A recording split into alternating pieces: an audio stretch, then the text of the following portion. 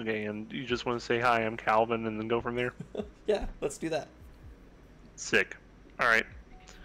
Well, hi, everyone. My name is Calvin Mary, and I am a Bonesplitterz aficionado. Just a little bit about background about myself. Um, I've been playing Bonesplitterz pretty much the entirety of 3.0. That's Age of Sigmar 3rd Edition. And it's an army that has gone through a lot of ups and downs that we're going to get into in a little while. Briefly, the ups were pretty much in the stratosphere, and I like to think that I helped with that. I got the world's first 4-1 with Bonesplitterz back in February 2022 at the Cherokee Open and for Frontline Games in Cherokee, North Carolina. I got best in destruction there, and later that year I also got a 4-1, ending up at 10th place at the Nova Open, one of the world's largest Age of Sigmar tournaments. Also getting best in destruction there as well. So I've had some really great success competitively. I've also written extensively about Bonesplitterz. There are articles that if you look for me in Google, you'll find them. They're thesis links. So if you have an hour or two that you want to read up about an army of mostly naked green orcs, feel free to do so. And hopefully this video is going to help you guys out, learn about how to win with this army and how to have fun with it most of all, because there is a lot of fun to be had, and you'd be surprised just how competitive this army can be. I have fun when I win. Winning is great. And you know what? Winning with an unexpected ways is even better, and that's what this whole army works with. And we'll get a lot more into it later, but at this point, I'm going to turn it over to Blaed so he can introduce himself as well. Hey everyone, I'm Blaed Duel, also a Bonesplitterz aficionado. I jumped into Bonesplitterz basically with the launch of the first Auric Warclans book in 2nd edition, because at that point I had assembled enough to really jump in, and they had a really different play style, and I loved the narrative. Like, the army's got such a, it really leans into that, orc humor, and I'm all about that. As far as what I've done, I've gotten a couple of 3-2s, some 2-3s depending on matchups and stuff like that. I've done better at RTTs, or the 3-0s. Generally just have a positive win rate since I don't get to attend tournaments much. But I love the way the army plays, that it plays on kind of a different axis than a lot of other ones. And it has definitely a unique feel and piloting style. And I love the look of the army, I love the lore of the army, and it is so weird. That I want to share that with all of you. So hopefully you can do one of my favorite things where you walk up to a table and be like, hi, have you played Bonesplitterz before? And they'll say no. And I said, I could have guessed that, so let me tell you how this is going to work. And then you tell them all about the faction. That is also my favorite thing to do, is getting to explain how this army works over and over and over and over. Because I think between Blaed and I, we're 50% of people who play this army competitively, at least regularly, which we'll get into in a little while. But this army is a blast, and we are really happy to hear that people are going to want to, hear about this, because we don't get this opportunity very often. I know a few Bonesplitter players. Absolute champions. I love them. tell them I love them. Just champions. Okay, so cool. So why don't we jump right into? So can you guys paint me a picture of this army's overall strategy? If I was thinking to myself, I want to get into Bonesplitterz. I love the way the faction looks. What's the play style? How do games flow? How do they function? What's the energy of the army? Oh boy, I'm gonna go first because there's a lot that goes into what makes Bonesplitterz, and I want to start off with what people think of the idea as an orc, like the classical Warhammer orc, right? You look at these guys, they're naked, or they have just loincloths and bones on, and they look like people who just want to charge and charge and charge and charge and get into combat. And that's not what you want to do with Bonesplitterz at all. That's the thing. So people normally are worried about combat, because this is Age of Sigmar is a simulation of mighty battles in an unending age of war. Well, Bonesplitterz wants to fight, but only when it's to their advantage. And so a lot of what makes Bonesplitterz good is you have a huge volume of bodies sometimes with a lot of wounds that can stand on objectives really well, and even more importantly, they can get onto the objectives early and then block the objectives from your opponent being able to get onto them. Typically, you'll see people who do well with Bonesplitterz, like Blaed and myself. We do what's called a pinning strategy, which is we want to block our opponent's ability to move out of their deployment zone and prevent them from being able to really get onto the objectives, because ultimately this is a game of scoring points on circles, right? And we want to protect those circles as much as possible. And the best way to do it for Bonesplitterz is to put bodies directly in front of your opponent and then prevent them from moving away from them. And you'd be surprised how easy it is right now and previously in previous metas to do just that. And it's one of those things that people don't respect, is they think, oh, I have to get into combat and I have to start fighting as soon as possible. And the reality is you only want to fight when you know the thing that you're fighting will die. Because we'll get into the wards and the battle traits for the Bonesplitterz wall later. But overall, you're not trying to just smash your opponent right off the table. You want to deny them points while scoring maximum on the objectives and scoring your tactics. And so there's a lot of pre-positioning and planning that has to go through it. Just word of warning, if you could totally just ignore everything I just said and just throw your entire army into your opponent, but buyer beware in that sort of situation. I don't know if, yeah, we'll go with that for now. What about you, Blaed? Yeah, so the way I typically describe the play style of the army is like you have a lot of meat and you use that meat to control space. So you have, yeah, a lot of bodies either as big blobs or MSU. You're moving it up onto the objectives quickly, and you're kind of like you're playing footsies, right? You're engaging space. You're trying to control and corral where your opponent moves, either through making it so they don't want to charge somewhere else, or making it so they do want to charge kind of where you want them to charge. Similar to, I think I've heard Aaron describe it in Big Wall, you want to leave your opponent like just multiple bad decisions. And you want all of your opponent's decisions to be ones that you also want. And you've got a couple of, I guess part of the overall army strategy is literally just getting people to run into your Wergog's kill zone. And that's part of the space control. If they don't know, they'll fall prey to it and you'll feel bad. And if they do know, then you can actually like use some of these pieces to like influence how your opponent moves beyond the mechanics themselves, which is a fun kind of game. I know you like your magic analogies. If I were to compare this, I'd say this is kind of like Pox, where you're winning this long attrition war where you will both lose, you will lose more, and you're hoping that you can just kind of outlast your opponent when it comes across the finish line. So yeah, I'm getting a lot of like really nergly kind of vibes, right? Like just outlast, outgrind your opponent with your raw amount of meat. I'm correct, right? Yeah, a really good analogy would be the Oops All Flies list for Nurgle, especially, where they use pregame moves to move up. They have these big chunky bodies that take an absolute eternity to kill, and some armies just don't have the punching ability to punch their way out of it. So my question is this: how does Bonesplitterz rank against other armies that have similar sort of play styles or similar play like components to their game?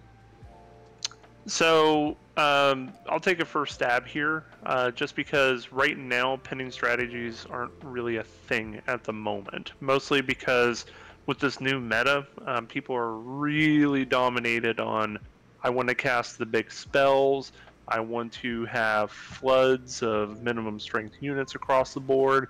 So right now, you really don't have many armies flopping around that can do what Bonesplitterz potentially does, which is just get up in your face and then take forever to kill, because hammer units If you think of a hammer and anvil strategy, a hammer should be able to pick up a block of troops in one shot. Well, what Bonesplitterz does well is dictate the flow of combat in a way where if a person has very few hammers,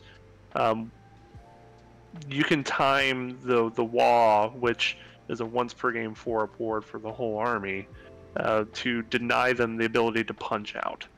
And more or less, if you compare, the only real army that you can compare that to right now is the Oops All Flies list. And the Oops All Flies list, instead of having a huge volume of wounds, they have disgustingly resilient, and they have some tricks that help extend the durability of their troops. And even then, that right now you don't even see a lot of. Right, because Bonesplitterz generally have poor saves, right? It's a 6-up unless it's the Wargog Prophet, in which case it's a 5-up. That's it. That's the whole army. 6-up save, 6-up ward. Yep. The guys with shields have a 5. Oh, my bad. That, yeah. Yes. Guys with shields do have 5s. I heard someone say that if orcs get a new book or whatever, that the Iron Jaws need to be 3-up, Cruel Boys need to be 4-up, and Bonesplitterz need to be 5-up. That we need like a +1 save across the book. If you're following the modern design philosophy, yeah, and that's part of War Clans as a whole has kind of fell to that, in that power. They're built around what 2.0 looked like. Yeah. And then as it's gone on, units have just gotten tougher, which has shifted which armies perform, right? Mm-hmm. Yeah, because I mean, if you look at zombies, like just zombies themselves, they went from having a no save whatsoever to jumping to a 6-up save, and that jump is an enormous durability buff. So I would be ecstatic to see things like our favorite naked lads go to a 5-up save. I would not doubt to see them instead keep the saves, but instead just go to a generic 5-up ward. I would not be surprised to see that. Right. Whether or not that's better, I have no idea. But I would not be surprised to see if that's a choice, because after all, they are completely naked. I know some nerd right now just is coming back from having paused the video and having done the math. Good for you. Good for you, friend. Good for you. Okay. So I've got some thoughts on how it matches up as well. At least for my playstyle, I know Calvin typically is a bit more on pigs than I am.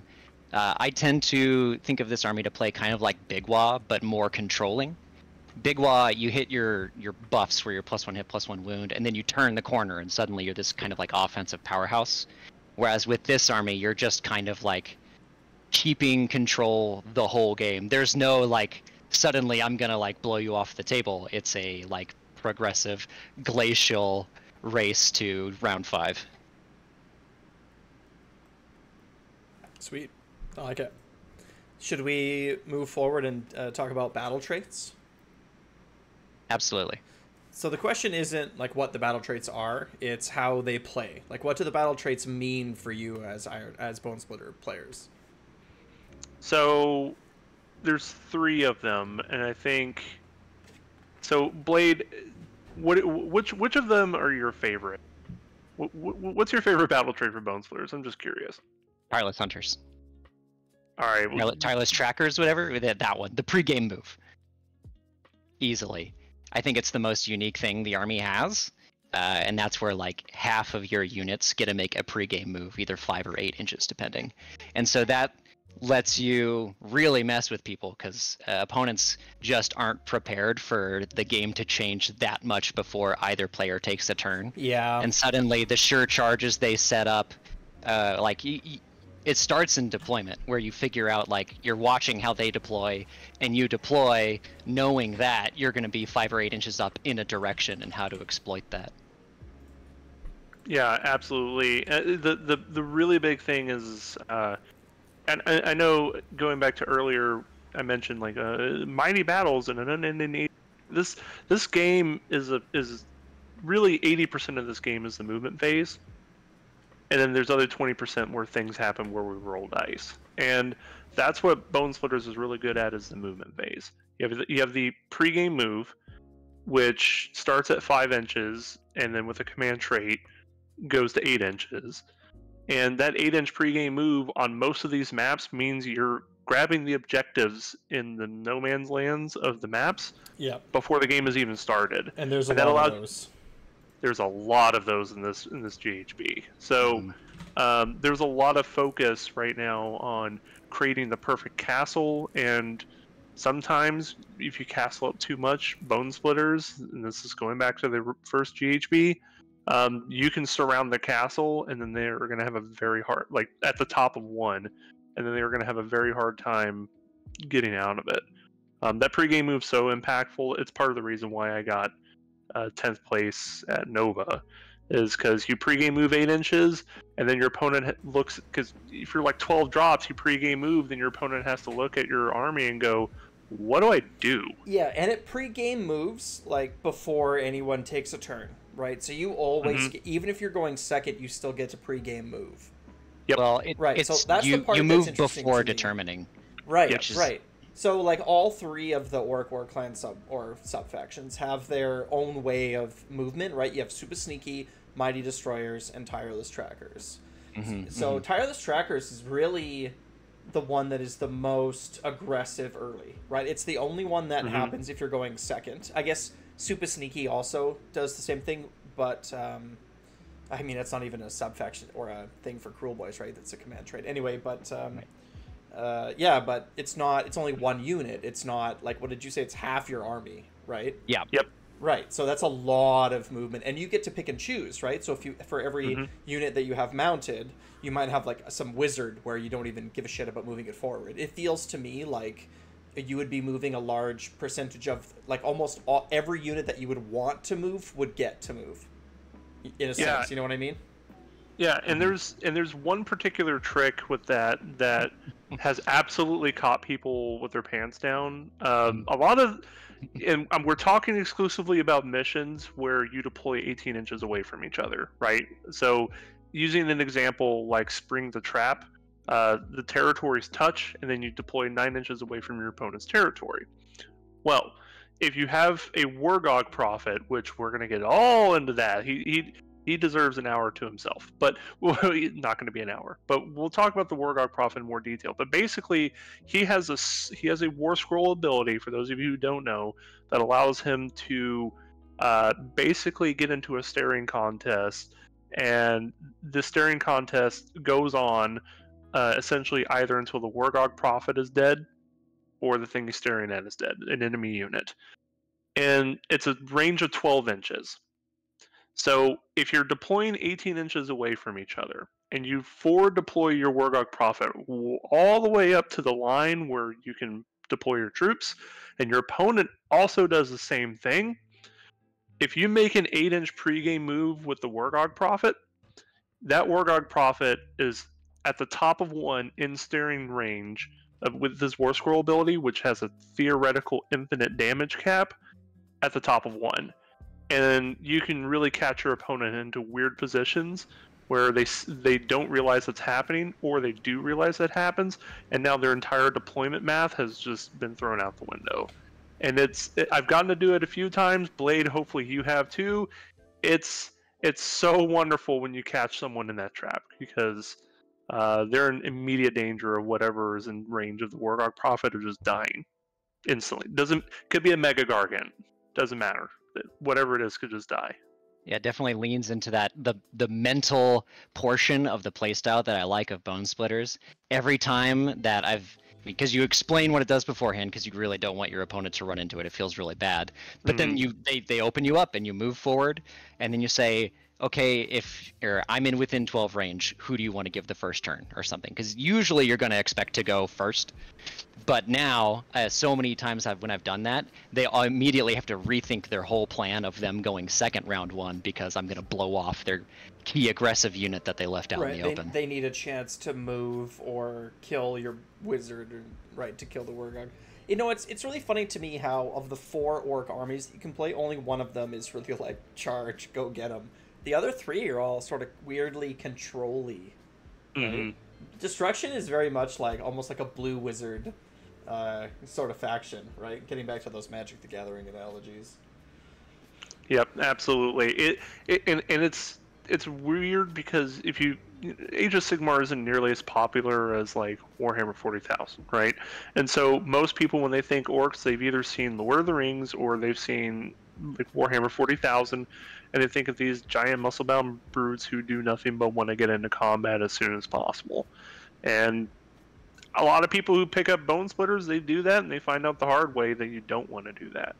But if you take advantage of things like tireless trackers and then these other two battle traits, you can really squeeze them out. Like, you really squeeze out some great efficiency. And then to Blade's point is the mental game is next level because A, people don't play against this army very much, and B, when you start setting up a puzzle box where your opponent can't get out of it. To use a Magic analogy, I don't even know if this is a deck anymore, but a year or two ago or longer, time means nothing at this point, there was lantern control, which controlled basically the flow of the game for the Magic player and their opponent, and you're dictating the actions they can and cannot do.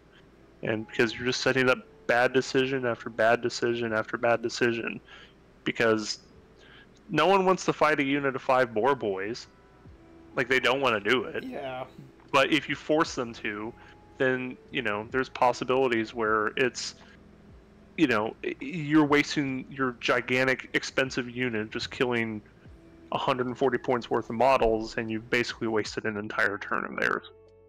Well, like you said, you are denying space. You're denying time with meat. Meat space. I like that. I'm going to trademark it. Meat space. Okay.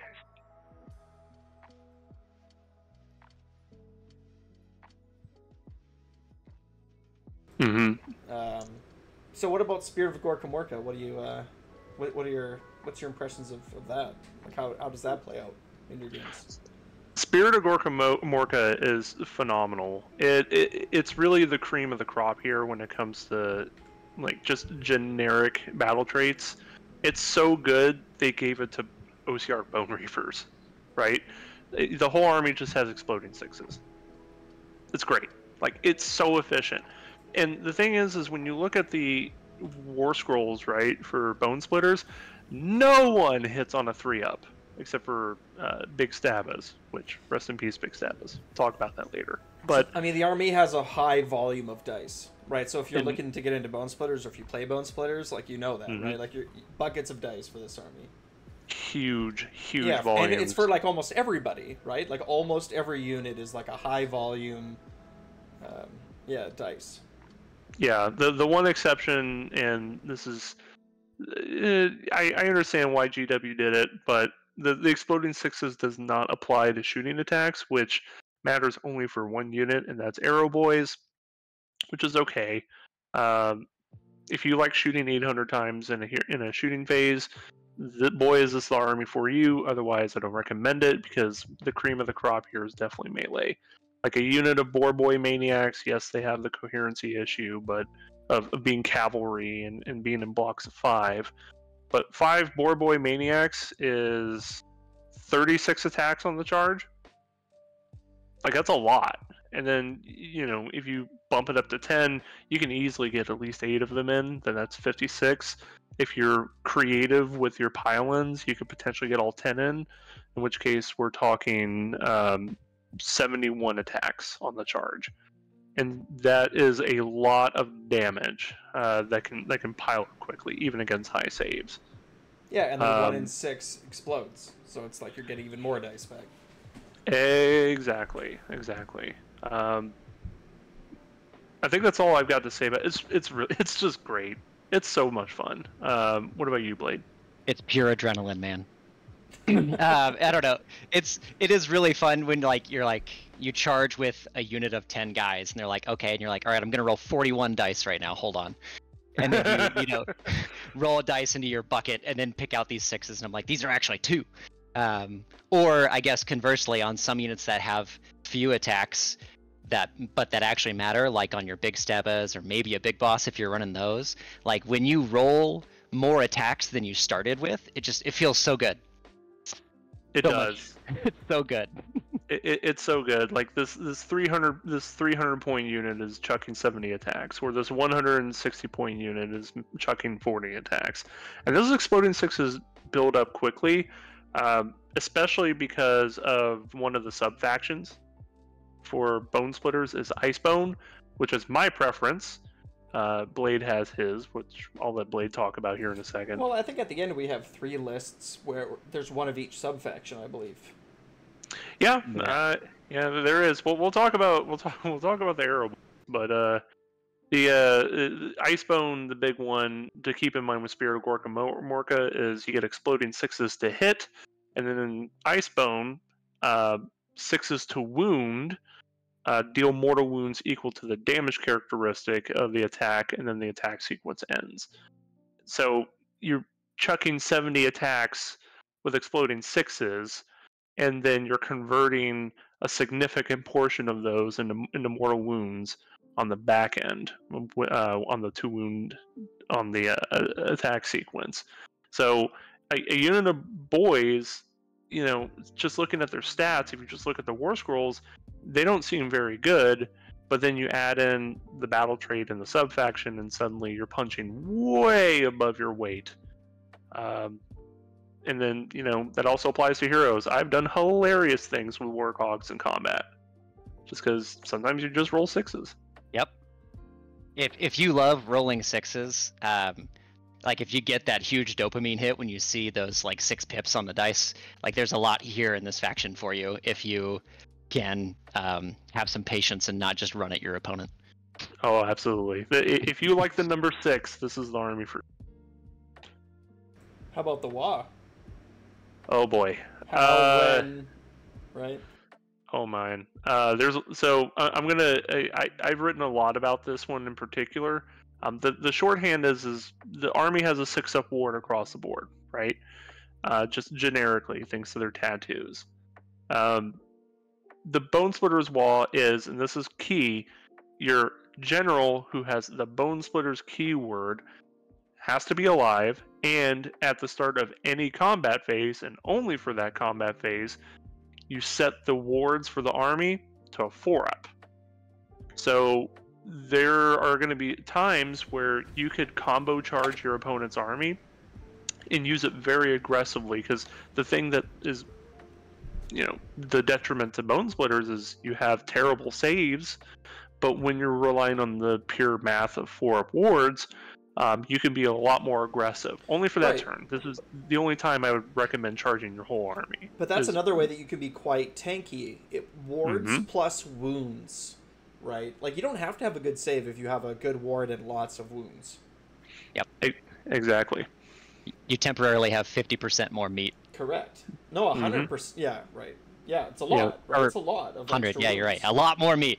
And I don't know. I didn't check on Calvin's list, but when we get to the lists I wrote, like there's a lot of meat in this army. It's kind of like, I guess in Cruel Boys, it's the WA and learning how to leverage the WA and when to leverage the WA is a big part of a skill you need to learn to succeed. Yes. If you don't have a good WA as Cruel Boys, like, you're not winning the game. If you win a game as Cruel Boys and you had a mediocre or non-existent WA, it's because you rolled a ton of sixes. That's why you won. Right? Like, so real. The secret, I think, on this one is it's really awesome if you use it to deny a battle tactic or something like that. They'll be like, lift a unit or something like that, right? They'll want to lift a unit to grab an objective. And when you suddenly be like, no, I have a lot more bodies there than you expected, it can really, like, that a 2 or 3 point drop can be huge. Yeah, absolutely. If you set up the trap well enough with tireless trackers, and then this is part of the reason why I'm much bigger on Boar Boys, which we'll get into later. But you can really set up traps where I've denied people scoring entirely, like at the top of one, just because you don't let them get out of their deployment zone. Maybe they score one because they have an objective in their deployment zone, but then you just charge them. You get right in front of them, They attack you, you declare the wall, and then they're stuck there for at least one entire other round. And it's so powerful. Yeah. And it's so easily wasted. Is the other problem. Right? The momentum of it all. Yeah. It's like, oh, I was going to do this. I was going to teleport and do this. And it's like, no, you're not. Like, you're just going to deal with the green tide for right now, actually. Yep. You're going to stay exactly where you are, and you're going to play on my terms, and my terms is you have to break out of this green tide. Can you do it? Right? It's like, I don't care what else you can do. If you can't do this one thing, you're not going to get to play this game. You're going to sit on your side while I play the game. Exactly. Hey, Destruction, look, Destruction is the good, they're the good guys. I don't care what people say about Order and all. These guys, they just want to fight. We're definitely having the most fun. Oh, they're having a blast. Oh, by far. The most fun by far. All right, cool. So, yeah, the WA, right? Like, yeah, I mean, it's interesting. Like, it's quite an interesting use because it feels to me like of all the WAs, maybe Big WA we could sort of add to this category a little bit. It seems to me one that you need to use the most strategically because you can use it for, like, you can use it in different kinds of ways to me, I feel, right? It's the one, it seems like it's the highest skill ceiling WA in the book. I would agree. I would definitely agree as well. Iron Jaws is the lowest skill ceiling, right? It's like you use it. Yep. Right. When you fight for the first time for real, you use your WA. Cruel Boys is kind of in the between, and so is Big WA, I think. Big WA using the WA is, it kind of can be tricky, but can also be kind of self-evident as well sometimes. Okay, cool. Anything else about any battle traits, or do you guys want to move on to the season? We'll talk about this season. I'll just add this. It's the battle traits that make this army functional. More than any other army, because, you know, this is developed at the very beginning of 3rd edition. These three look really simple. You know, Tireless Tractor, Spirit of Gorkamorka, the Bonesplitterz Wall. But it's the complexity that these add to the army that really help you win games that you're not supposed to. Because it turns this army from middling war scrolls to pretty darn efficient war scrolls to a very tough to put down army if your opponent does not know what they're doing. It's very true that if you just look through the war scrolls in Bonesplitterz, it's very disappointing. Yep, lots of 4s. It's not an elite army in any regard. Right. Even for the people who like the army, it was pretty disappointing when the 3rd book came out. Right. All right, so everyone's familiar, I'm sure, with the realm rules, so I don't feel like we need to go over them or cover them. My question to you is, how about this for a starter? What locuses are you using for this season? Wargog Prophet. Sure. And the Wardock. Have you considered at all any allies for this? You know what? I'm gonna default here to Blaed. Blaed, how are you feeling about? Go ahead.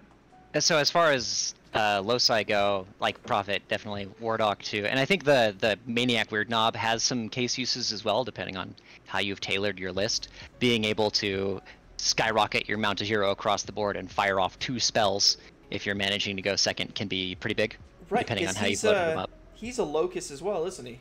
Right, it doesn't have the no mount clause That's like right. the champions did. That's right. What gets great. people what gets people tripped up is when they read the Antorian Acolytes Battalion, and in that one they have to be unmounted. But yeah, you can definitely have mounted Acolytes this season.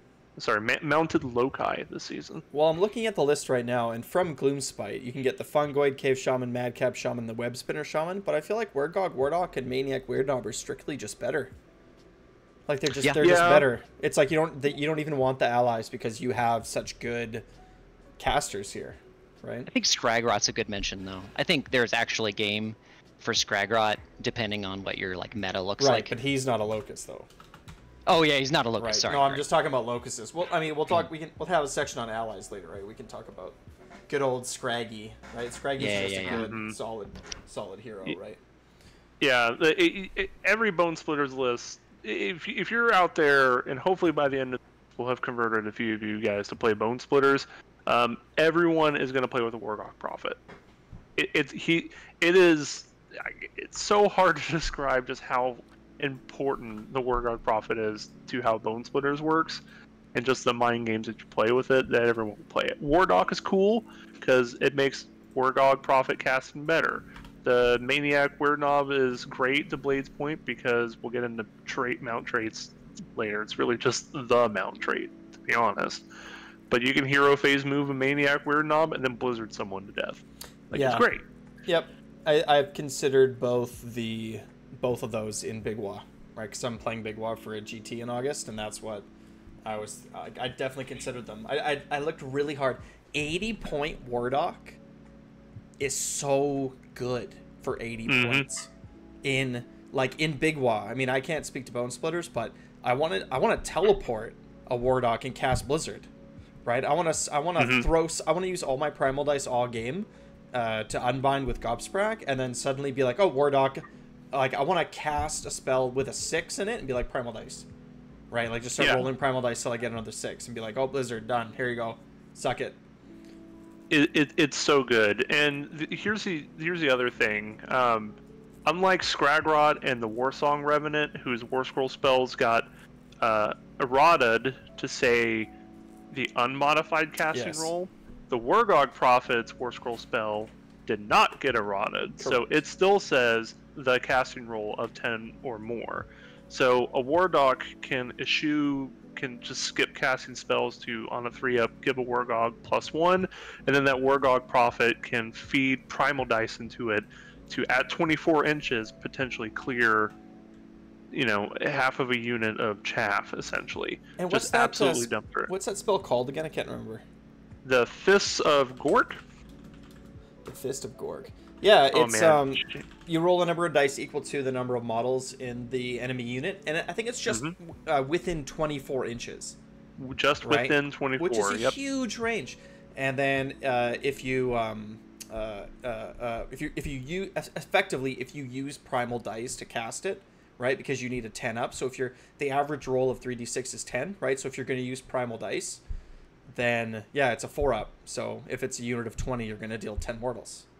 Yep. Right, and that's a lot, and it's so good because, at least again, coming from Big Wa, it's a tool in the toolbox. It's like, oh, you're playing a Horde army? Okay, well, I'm gonna Fist of Gork you from 24, and then I'll laser you from 12 and laugh. Yep, and that's the thing. People are not going to respect that, and they're going to get absolutely punished by it. Yeah, it's going to be your little Wargog's hiding behind a terrain piece, and suddenly he's like, here I am. And haha, gotcha. And getting within 12 to your point, Moss, getting within 12 of a Wardock that Blizzard and a fully loaded up Wargog Prophet means probably 2 things are going to die that turn. Oh yeah, it's scary. They're scary. So for optimal focus, are you preferring the extra cast, or are you taking the command trait, or is it really you're swinging back and forth depending on your list and the matchup and the situation and so on? Mine's real simple. I'm always taking the extra cast because to what Blade said earlier about the Maniac Weird Knob, I fully intend on doing that because I want the Maniac Weird Knob to be able to cast 2 spells. His War Scroll spell is really good, and then he can take Chloe Green Tusks, which makes mount attacks a lot better. I play a lot of mounted units, so I get a lot of value out of that for taking the extra cast there. What about you, Blade? I would say I would default to the cast just because our faction has surprisingly okay magic, and then we if you put it on the Wardock or the Wargog, we'll get to it later, you can stack casting bonuses on some of your casters, right? So that's useful. However, lately I've been running into a lot of Teclis and Catacross type things where I get denied CP, and we do need some CP to work, especially because a lot of our things are hitting on 4s. So if you already have a way to set up some spells to help you out, getting that CP to either survive a battle shock and keep the meat going, or make sure you can re-roll your charges to get to where you need to, or redeploy. You can't be out of CP, and sometimes you have enough spells that you don't need all of them. So what I'm sort of understanding is you want the extra spell unless you really have a plan for what you're going to use your command point for. Mm-hmm. Right, but the spell is always going to be good. Yeah. And or at least more times than not. Mm-hmm. Yeah, and the other thing to remember is when you're picking either an Entorian Locus or you're not, which in Bonesplitterz means you're either picking a Savage Big Boss to get the command point, or you're picking an ally hero to get a command point. Because otherwise, every other hero unit in Bonesplitterz is a wizard, and is thus an Entorian Locus. So you're almost always going to do the extra spells unless you're specifically building in a way to take advantage of that extra command point. I think, let me just check one thing real quick. I think even if you pick a Locus, I think you can still choose a command point. Ooh, can you? Oh. I think so. Hold on. Pick one friendly hero on the battlefield. If that hero is a Locus, they can attempt to cast. Never mind. Nope, never mind. You can pick any hero, but if it is a Locus, it gets a cast. Dream is dead. Dream is dead. Sorry. It's all good. No worries. Misremembering. Yeah. Yeah, if they are not an Entorian Locus. Okay. Yeah. Yeah. And we'll get to lists later, of course. But that's part of why the choices that I made is in there. Because to Blade's point, it really sucks when you need to auto attack and you can't. Or, considering the army has terrible bravery across the board, one inspiring presence, but you can't. Right, because in the other orc books, there's units that can replicate the commands, right? Like a mega boss, right? Can you shoot more than once? Crew boys have the Vulture, not a great one, right? But it's there. Are there any tools like that in the Bonesplitterz books? Nope. You have the heroic action for an extra CP. Right. That's it. That's what you got. And from what I've seen in your lists, there seems to be like a high number of units that you tend to run. Mm-hmm. Right. So I'm running Warlord. Attack, yeah, that all-out attack can. Oh, right. So you run Warlords, right? That's one thing you do, right? For a little bit of CP. Yeah, it gives you an extra CP on usually. I find I usually end up using Warlord on turn 3. Yeah. To get me through. I'm generally doing it on turn 2 these days with my orcs, but yeah, I hear you. It's that extra CP can help, and a lot of times your big boss is your general, and if he's dead, you can't choose the Locus, so you're kind of screwed on CP anyways. It's so nice when you have so many CP, like playing factions and playing armies that are CP rich. It makes the game, it's like easy mode. It's like you don't have to think about it. You're like, oh yeah, I'll redeploy. We're like, oh yeah, sure, why not? Because sure, it's not like you really have to think and pick and choose and sweat over how you're going to use your CP. You just use it. Is it Bone Reapers that have like 5 or something? They get a huge number. 9. Yeah. I've only played against them a couple times, but the first time it was like, sorry, what? Like you get what? Like, huh? Like I was playing lots of Cruel Boys at the time, and I was so jealous. I'm like, I never have enough CP, and you're like, oh yeah, like I just do all the things all the time. It's like that. It's like I hate you. Like, and then they take Catacross, and then they steal your command points. It's like, oh god. Easy game. How about Nullstorm Adornments? I know that you're never gonna take them in this army. Have you played it against them at all, and have you even seen them on the table yet? So here's the thing about the Nullstone Adornments. The Infinite Unbind one, the Nullstone Icon, I think that's what it's called, it's good, right? Now you have to think about the armies that you're reliably going to see that are going to have that. That's like Fire Slayers, which is a terrible matchup for Bonesplitterz anyway. And then there's Khorne, which, depending on how the Khorne is built, might be a good or not good, but at least decent matchup to a bad matchup. The Nullstone icon, or Sons of Behemoth as well, obviously. But for the most part, that's the one you're probably always going to see. And to me, it's more or less as if they just use their heroic action to get an extra Right. an extra unbind for me. The pouch of Nullstone dust is interesting because for one, rules is written right now, it's functional. Because they FAQ'd how the fact that primal dice for casting is a modifier, Yes. but they didn't update the wording on the pouch of Nullstone Yeah, dust. So there was some if you play, confusion around that. yeah, so if you play it rules is written right now, it doesn't even. Yeah, but I think from what I've understood from everybody that I've talked to is the intention is apparent. Yeah, so I think for most sure. people are playing by intention on this one. Yeah, and it's not nothing to scoff at because with the Nullstone dust, it's like, if I remember correctly, starting at 2 dice, you're at a 20% likelihood of rolling the pairs of 1, 2, or 3, and then it gets significantly higher once you start adding primal dice in. Yeah. Realistically, you're capped out at casting 5 times in a turn. If the Wardock is buffing the Wargog Prophet, you're casting up to 4 times in a turn. If you're going second and you make one of them, give them an extra cast. If the Wargog Prophet is staring, you're probably going to use the Wardock to heal the Wargog Prophet. So at most, you're casting 2 times with a Maniac Weird Knob or like additional Wargog Prophets or whatever. And then at that point, like, is it super impactful? I don't think so. So unlike other armies where they have a lot of casting, Nullstone Dust isn't going to really impact us too hard. So you're not Mostly, afraid of them? Nah. And they're like, if you see it at a table, you're like, oh, okay, like, it's not really going to change my plan. I'm just going to have to be careful for a turn.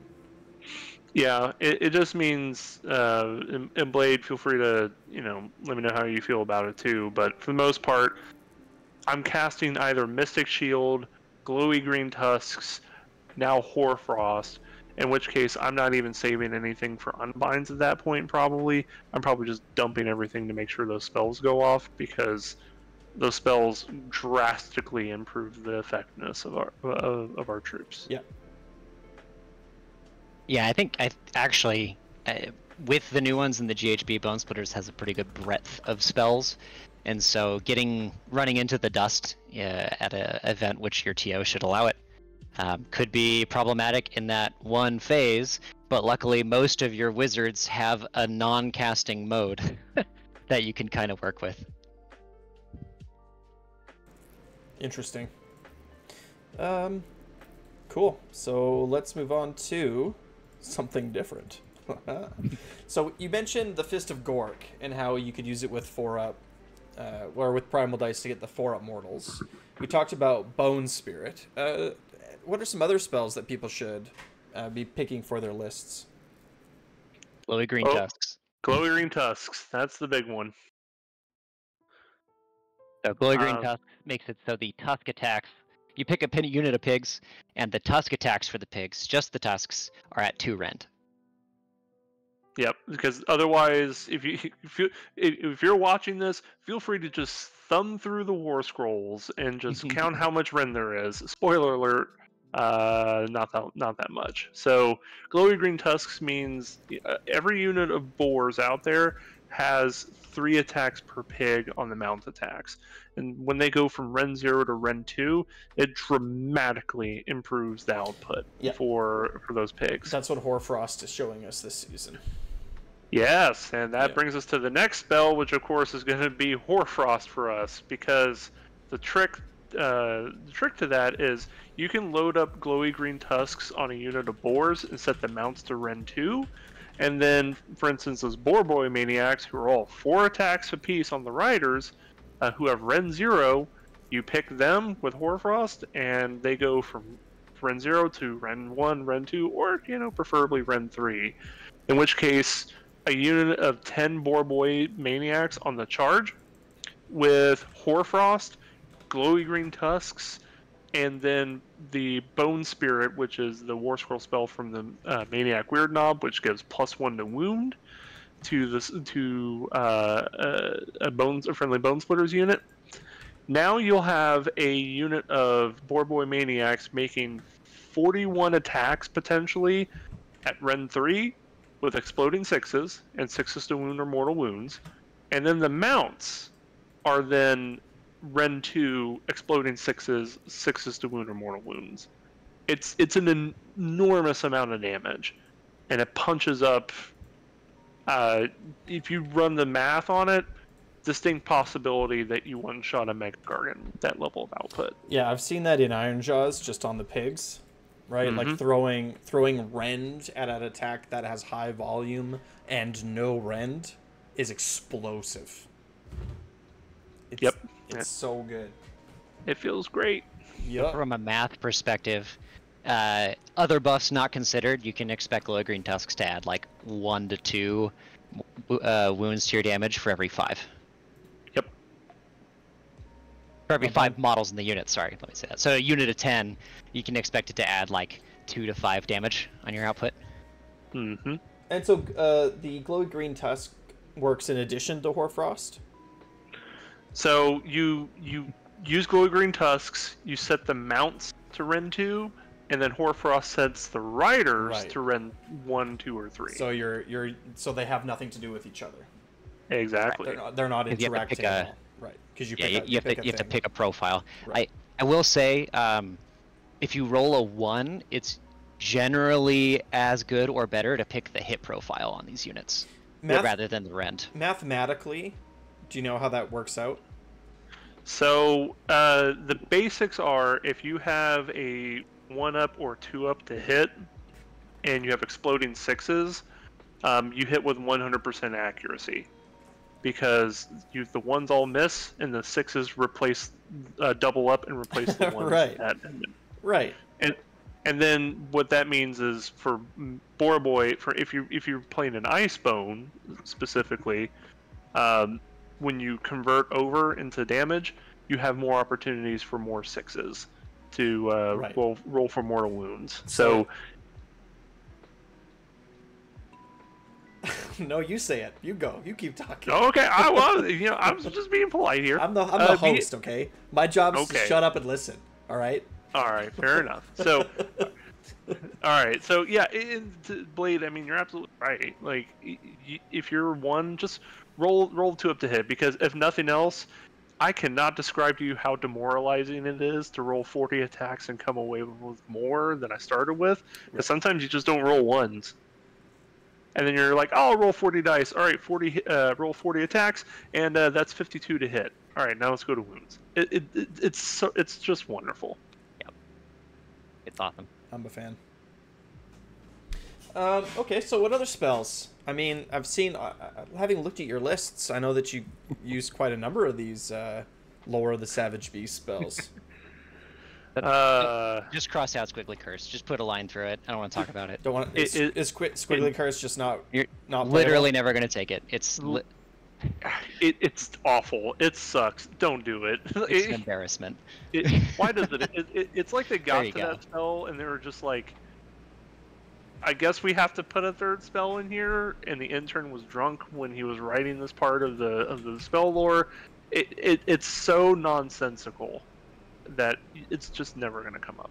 Why did they take away Breath of Gorka Morka and give us this garbage? Oh my God! I don't want to think of greener pastures here. This spell is terrible. Yeah.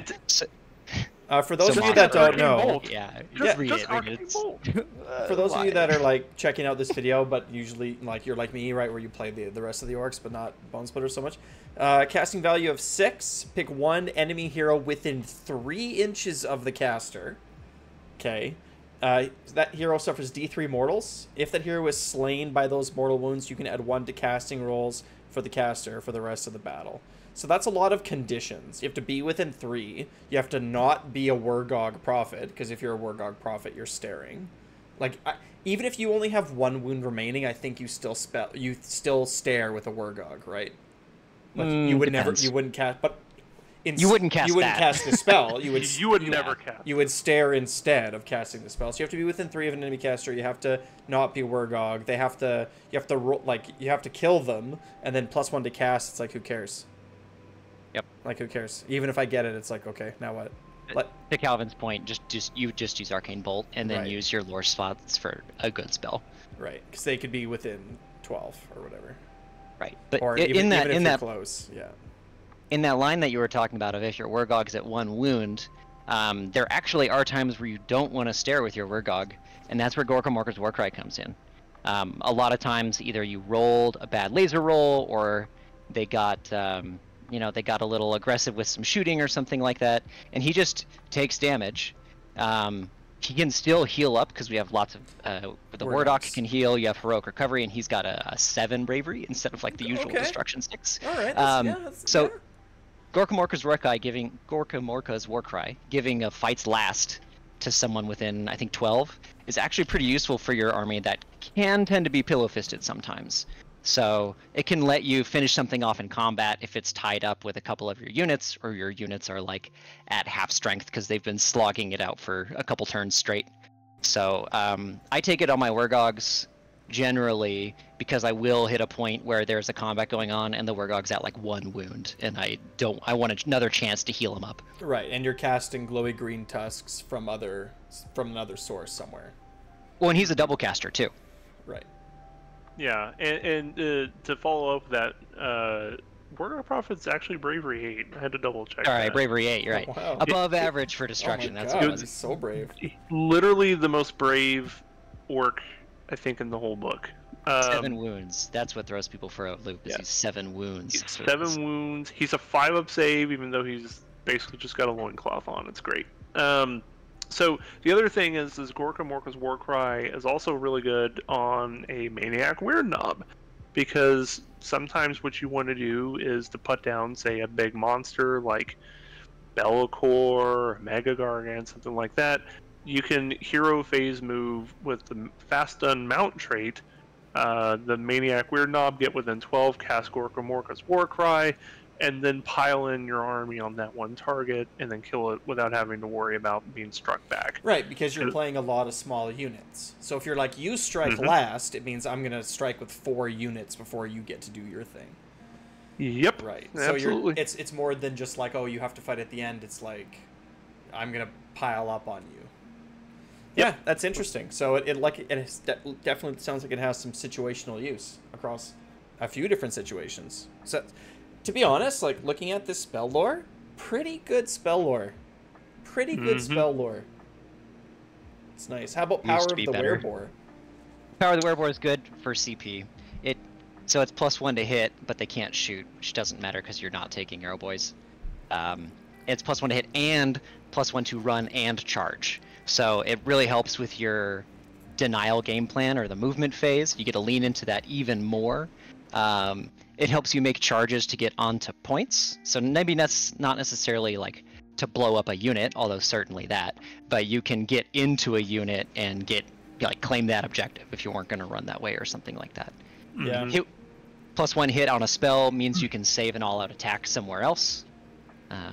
It's just a great generic buff spell if you have a surplus of casts, which sometimes you do. Wholly within 24. Like, it's good range. Yep. It's great range, especially when you're trying to tandem up like a unit of maniacs, or even just the Savage Moor boys on foot. Just giving them a free all attack, and +1 to charge means you have some reliable delivery methods of your guys who normally move 5 inches. You give them a buff, and with their musicians, they're +2 to charge, because all the musicians and Bonesplitterz get +1 to charge.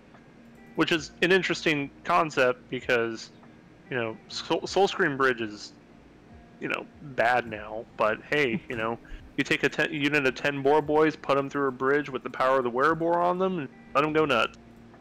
You stack it with Bone Spirit too. Suddenly they're at +1 hit, +1 wound without you having to use a CP or a Triumph if that's the way you're going. And so that can give that unit a lot more autonomy to go do whatever job you need it to do. I like it. And it's pretty terrifying. Like if you layer all of your buffs into a 10 more boys, you can get up to, and bear with me now, a unit that if it successfully charges, is 41 attacks, 3 up, 2 up, potentially all the way from Ren 1 to Ren 3 if you have, Hoarfrost on them, and they get exploding 6s. If they're an Ice Bone, they're 6s to wound or mortal wounds. Or if you're in Dragfoot, the only other good sub-faction, all those successful hits ignore wards. So, That's relevant. It's so much. That's very relevant. If you have never charged Gotrek with Dragfoot Morboys, reminding your opponent that this is what's about to happen to them is the greatest experience you'll ever have. Well, there's a lot of good wards out there right now. So we'll get to that when we talk about your Dragfoot later at some point. But it's exactly. I've charged Gotrek with a reinforced unit of big stabbas that were all souped up in Dragfoot and just like plowed right through his save. My opponent was very sad. No kidding. I was very happy. I hate that model. Anyway, so anything else to talk about your book spells, or can we move on and talk about the seasonal I got one spells? more. Sure. I guess so. Let's not forget like Mystic Shield. I know in Calvin's list sometimes he takes like big units of just boar boys, like a 15 or a 10. That's a lot of wounds meant to pin something in. I do that sometimes too. And so if you stack, like the Wardock can give +1 save, just like the Swamp Kala Shaman. So if you stack that Mystic Shield, all-out defense, you can make something that's otherwise, relatively squishy compared to a modern army, and really extend its durability, which is its job. It's there to go be in the way and make something not able to charge like it wants to. So definitely don't underlook Mystic Shield, Arcane Bolt as well if you plan on them if they're going to come up into you and get into stair range anyways. There's a number of times where I just get into like really crappy wizard fights where like my maniac weird knob has to go and run down like some stupid wizard in the corner, and he just like fastens, moves, charges, and then we have a slap fight. And Arcane Bolt for that extra few mortal wounds really can do it sometimes. Yep, absolutely, and that's the big thing about Mystic Shield. Top of that is, everything in this army is a 5-up save. For those of you out there who, probably don't think about the math a lot, obviously this is Warhammer, not Math Hammer. But if you take a 6-up save and you move that unit from a 6-up save to a 5-up save, that's a 50% increase in survivability. Because that's just how the numbers run for that. You literally double the survivability of the army just by moving up one bump. Well, for those of us that play bad save armies, when you don't get to make a save because your opponent has Ren 2, feels bad. Yep. And so to Blade's point, you've got Mystic Shield in this army. You've got the Wardock who can give a +1 to save, and then potentially have Mystic Shield. So you could be, if you're a 6-up save, you could be a 5-up save ignoring Ren 2. Yeah, you are still capped at the +1. So if you're save stacking on your pigs, go ham responsibly. After all, we are naked, so there's only so much you can do. But it's part of the charm. Shall we move on to the seasonal spells? Yeah, let's do it.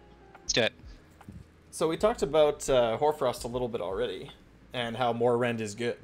Any other thoughts on that spell? Right, 1-ups to hit. 1-ups to hit, man.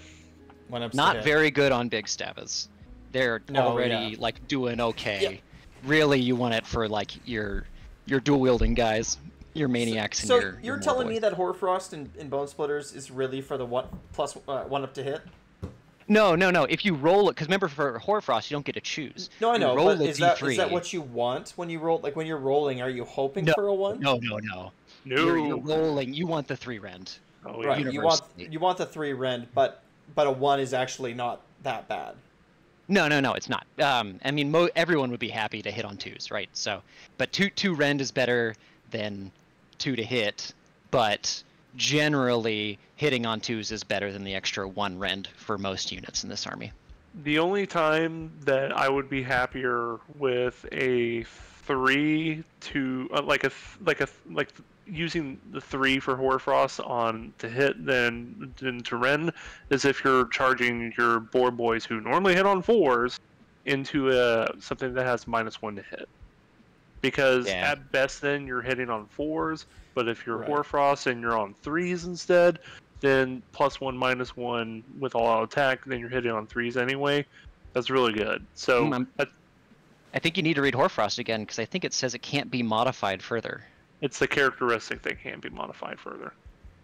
Oh, okay. Yeah, but the because it hits rolls. You're right. Okay, I see. Yep. So if there's something that says units are -1 to -1 to hit to their characteristics, which I don't even think exists, but maybe it will. I don't know. But yeah, the rolls aren't affected. How about Merciless Blizzard? Oh boy. Backup Wargog. Backup Wargog for non-Wargog wizards. You'll never take this on a Wargog. Just don't do it. If someone has walked into 12 inches of Wargog Prophet, they deserve what's coming to them. However, on a Maniac Weird Knob, that's really spicy. Just because, you can hero phase move them, then blow something up. It's even better on a War Doc because then you have, to Blade's point, a backup Wargog at that point.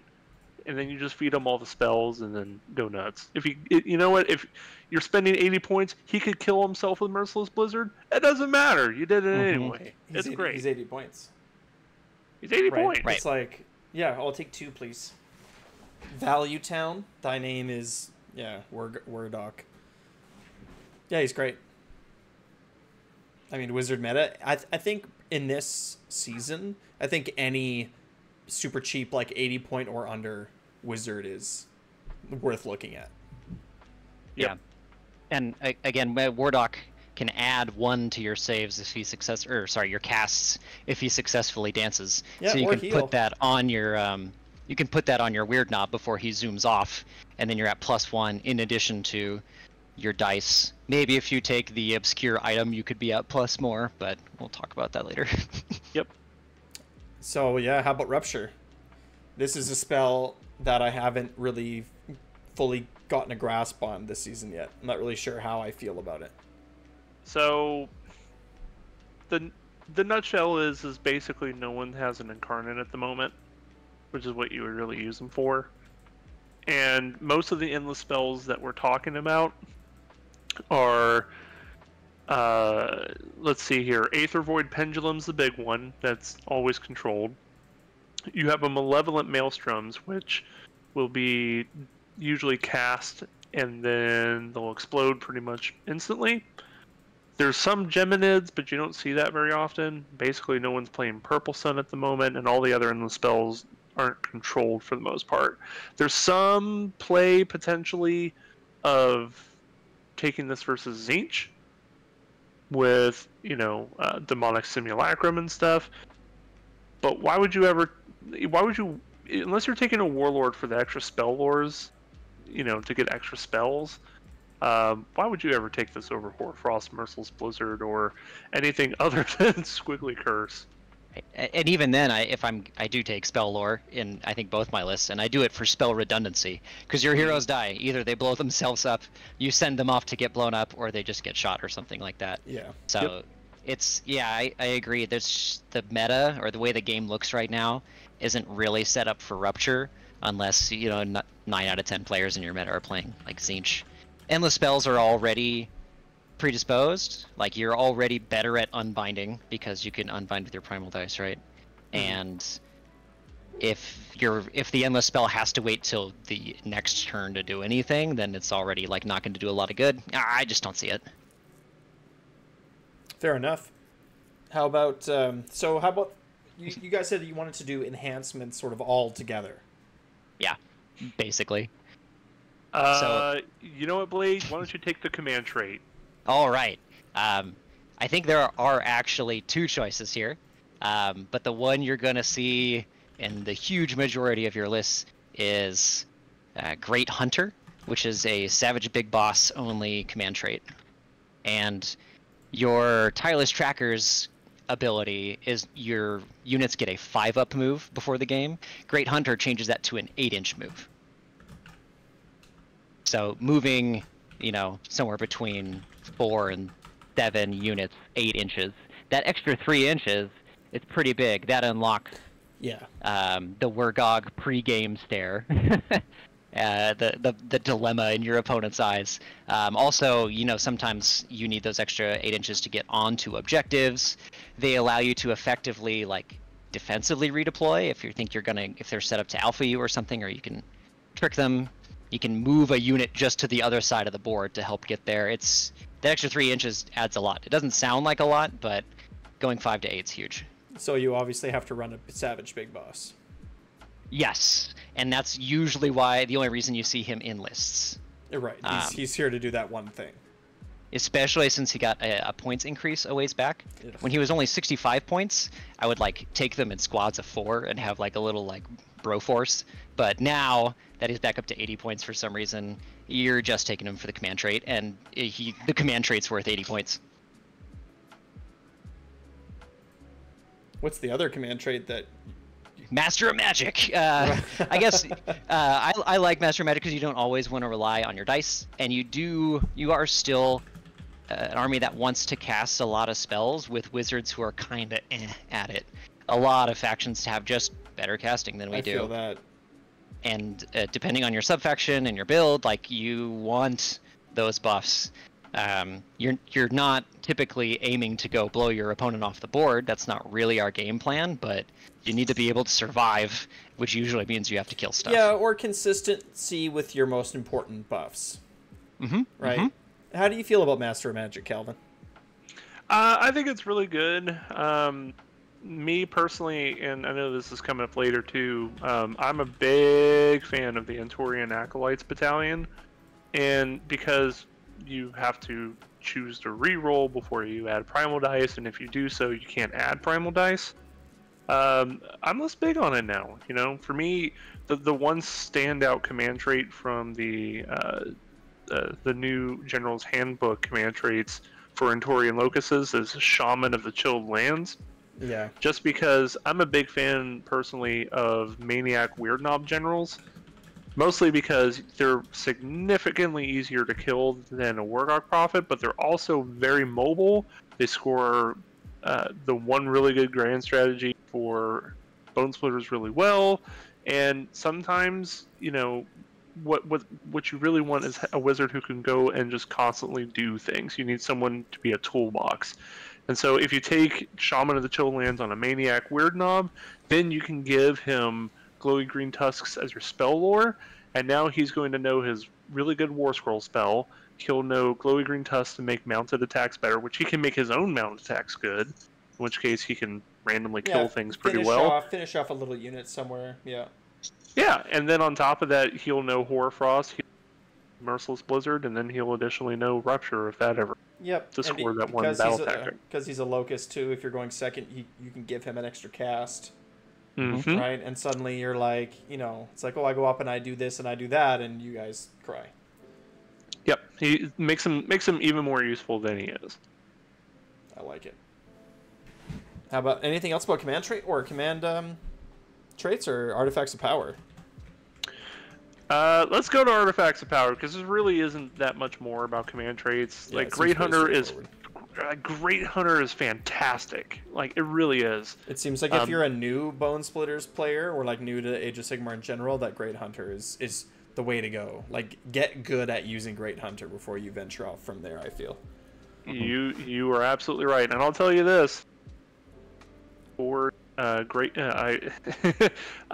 at Nova, one of my favorite tricks, because I wasn't playing one of the book grand strategies, I was playing a different grand strategy. I would literally deploy my general on the back edge of my table, essentially, and all he was there was to enable the 8-inch pregame move, and then his job was to never move and then be able to activate the wall.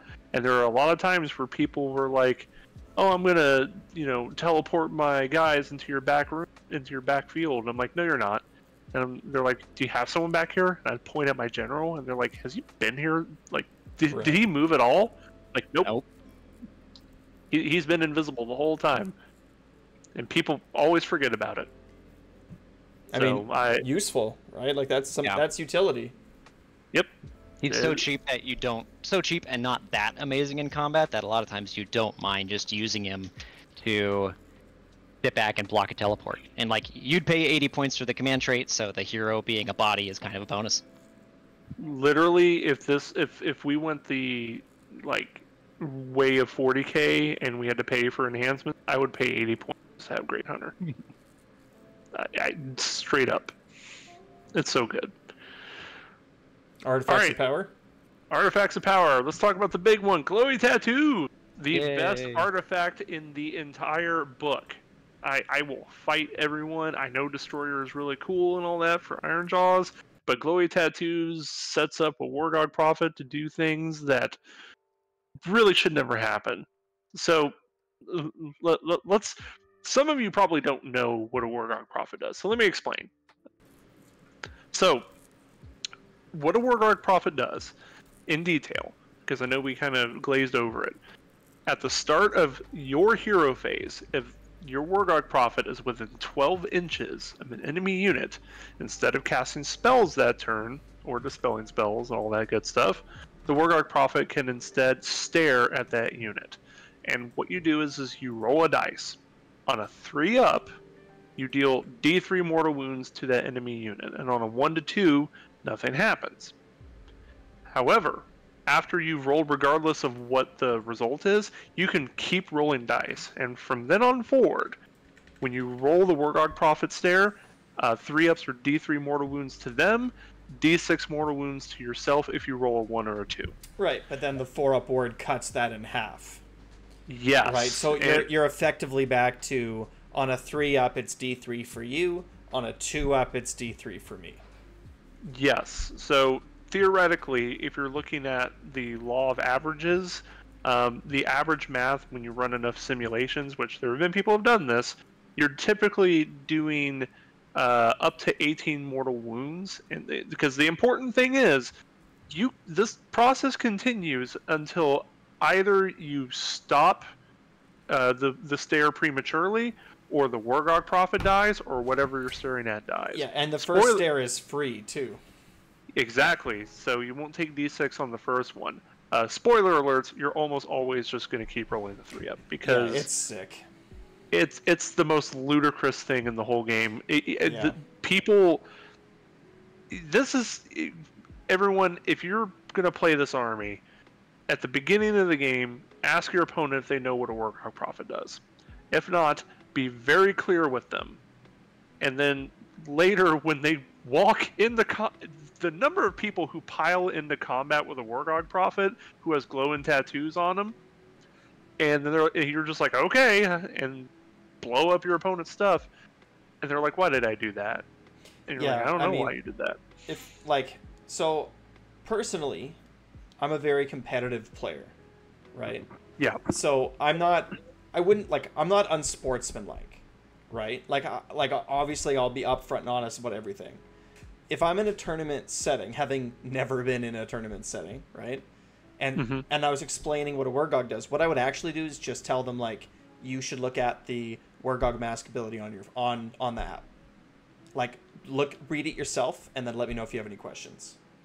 Yep. Because it's complicated, right? And you don't want to make it an error in explaining it or conveying the information incorrectly. But it's like, this is a thing worth looking at right now. Yeah. Right? Like, it's worth looking at right now for you. Do that. Yeah.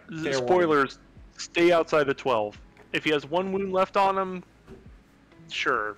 But even then, you're still not safe. The theoretical damage cap is infinite for Wargog Prophet.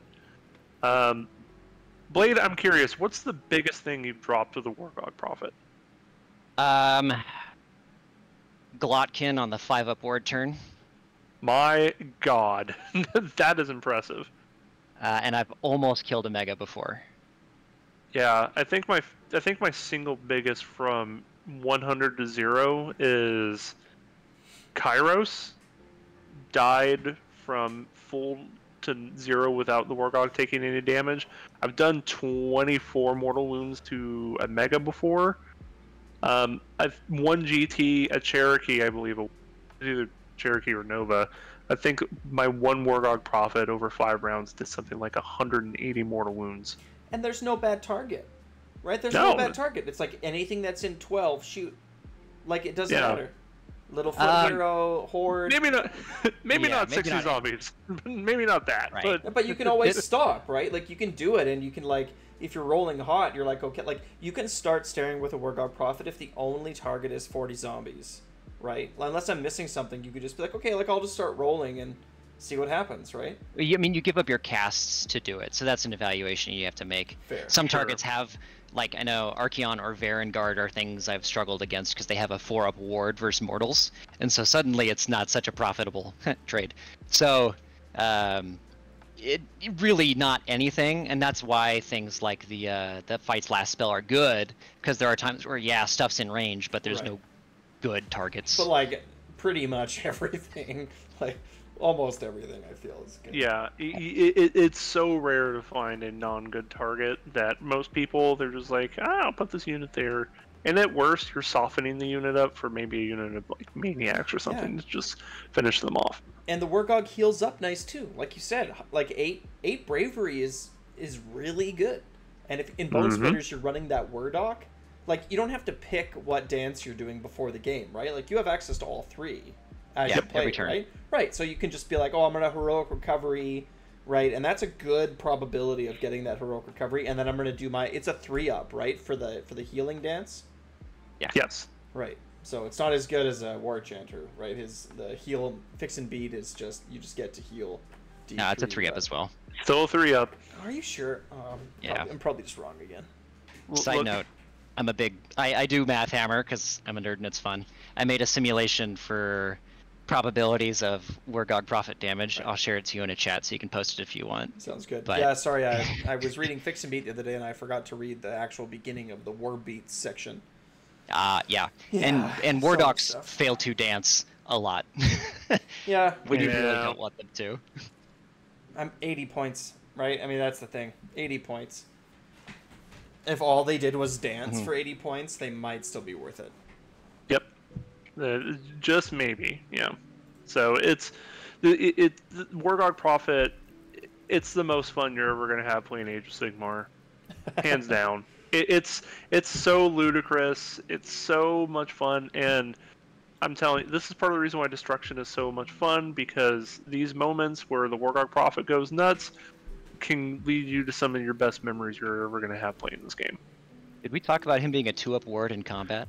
Oh my god, we didn't. Okay, so here's the deal. So what Glowing Tattoos does specifically is it adds +2 to the ward rolls for the bearer, which in this case is a Wargog Prophet, right?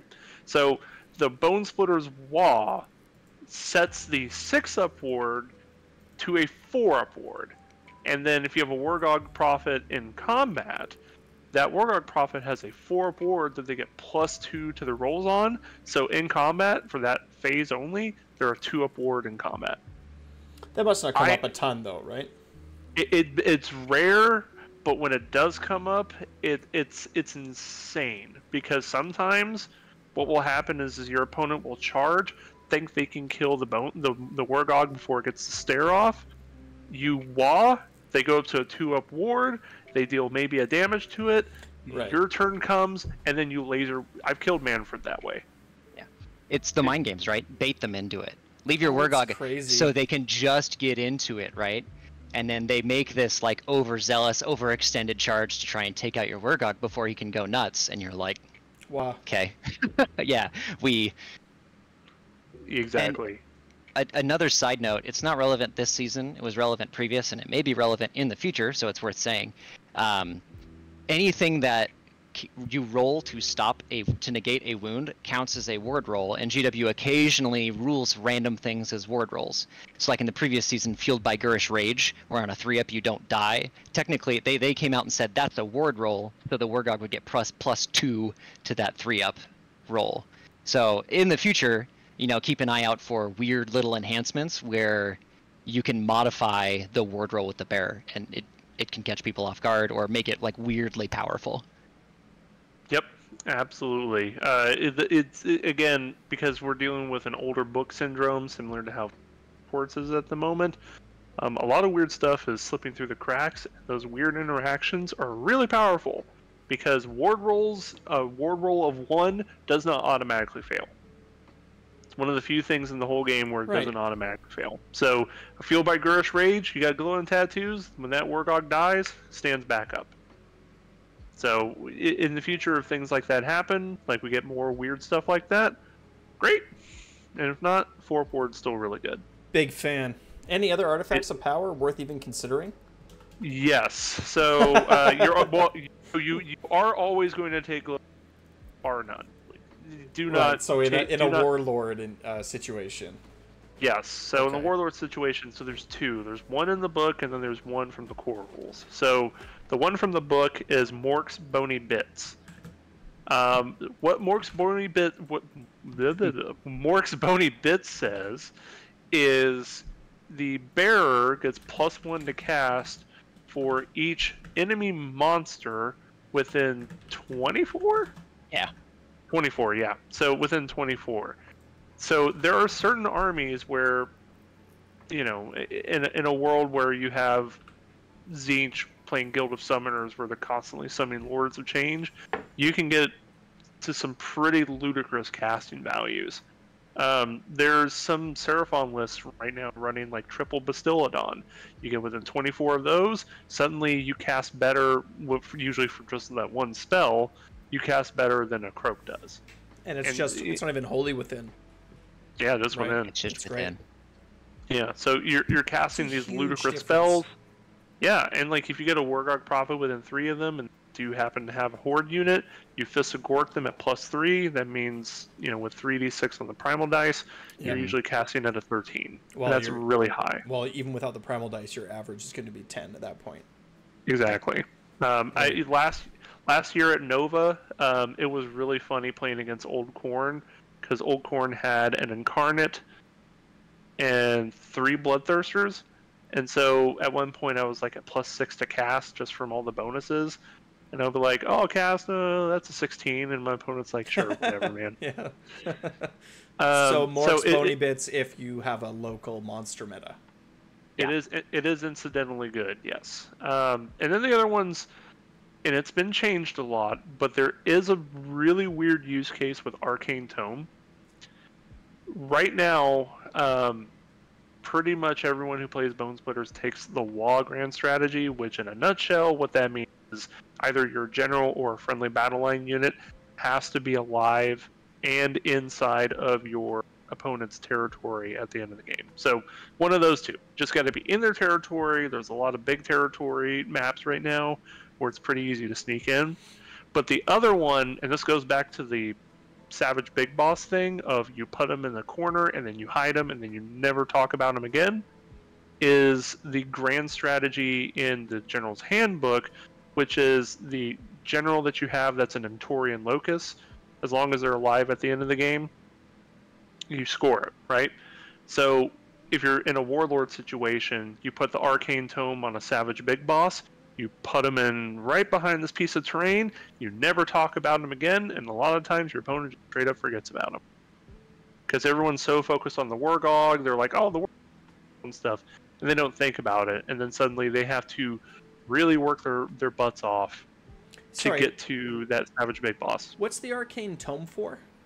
Arcane Tome turns a Savage Big Boss into an Entorian Locus. Right. And so then you take the grand strategy of making sure your Entorian Locus general is alive at the end of the game. So you'd That's call spicy. I like that. It's an Arcane Tome trick, right? Yes. For a big boss. With and what's that grand strategy called? Oh Lord, it is called Spellcasting Savant. Spellcasting Savant. Right. So it's just like a trick for your grand strategy. Mm-hmm. Right. It's like if you're gonna do this as a strategy, right, and you're taking a Warlord, you could do an Arcane Tome Savage Big Boss trick. Yeah. Yep.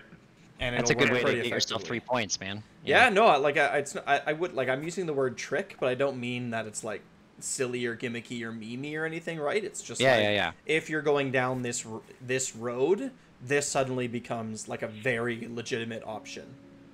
Yeah, Right. and the other thing is it does open up the one tactic of you casting a spell and not having an unbound. If you're dealing with Croak, they're not going to measure to your big boss, right, when they're doing their deployment. Yeah. You just put your savage big boss all the way in the back line, like outside 30 inches. I cast Arcane Bolt. Cool. Free 2 points.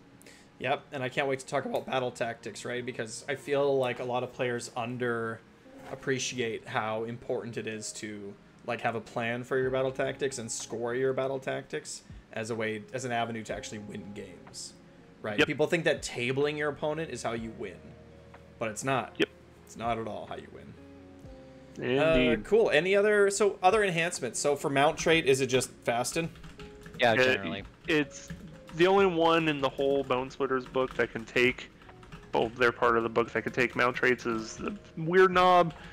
You just want him zooming around the board. Yeah. Mm-hmm. Sounds good to me. Any other enhancements? I guess that's it, right? Yeah. That's it for right now. That's it. So how about battalions? Blaed, I know you love your Warlord battalion, so go nuts. Okay, so I recognize that in especially, you know, as metas evolve, the importance of being able to dictate when the turns happen is really good, and in AOS generally being able to decide that is really, really huge. Yeah, and I'm if always you have an 8-inch pregame move, yeah. Yeah, I'm always a proponent for like trying to shoot for the 2 to 3 double turn if you can manage it. That being said, with my playstyle and because I like to be a bit more reactive with this army, I love Warlord. I like to be able to counter deploy, not only from like a thing that I think is good, but that's an enjoyable way to play the game for me. I like the back and forth, the interaction in that pregame step. I find the extra CP to be useful because there's always one turn where everything's a mess, and having that extra CP is nice. And I always like an enhancement. Before this GHB, when I played Bonesplitterz, I was like almost always double Warlord because there were cool enhancements in the last GHB. It's definitely a style, right? You just play so many drops that you don't care, and you're shaping your whole movement game with Great Hunter and Move, assuming that you're going to have to take the first turn anyways, so you can bake that into how you deploy. Meanwhile, your opponent just kind of like showed their cards and is up to your whims. That being said, if you're going for like an alpha pinning strategy, Warlord might not be the best bet. Correct. I think this is another one of those important moments where you as the player need to decide ahead of time what it is you're trying to accomplish with your list. Mm-hmm. Are you doing plan A or are you doing plan B, and so on? Yeah, I think the value of this battalion will change based on what enhancements are available in each season, or whatever that looks like in the next edition, since this is the book we're playing for the rest of the edition, right? So this season, it'll seems like a no-brainer to go with the spell enhancement, I feel. Yeah. Yeah. Yep. Especially because we have a bunch of casters and there's a bunch of good spells. In your book and out. Yes. And like you made this point before about redundancy, right? Mm-hmm. Your 2 casting Wurgogs are going to be aggressive and are going to die or not cast spells, right? Because they're going to be staring instead. So, and having a 2 cast Wurgog, it's nice to have another really good spell on his list as well.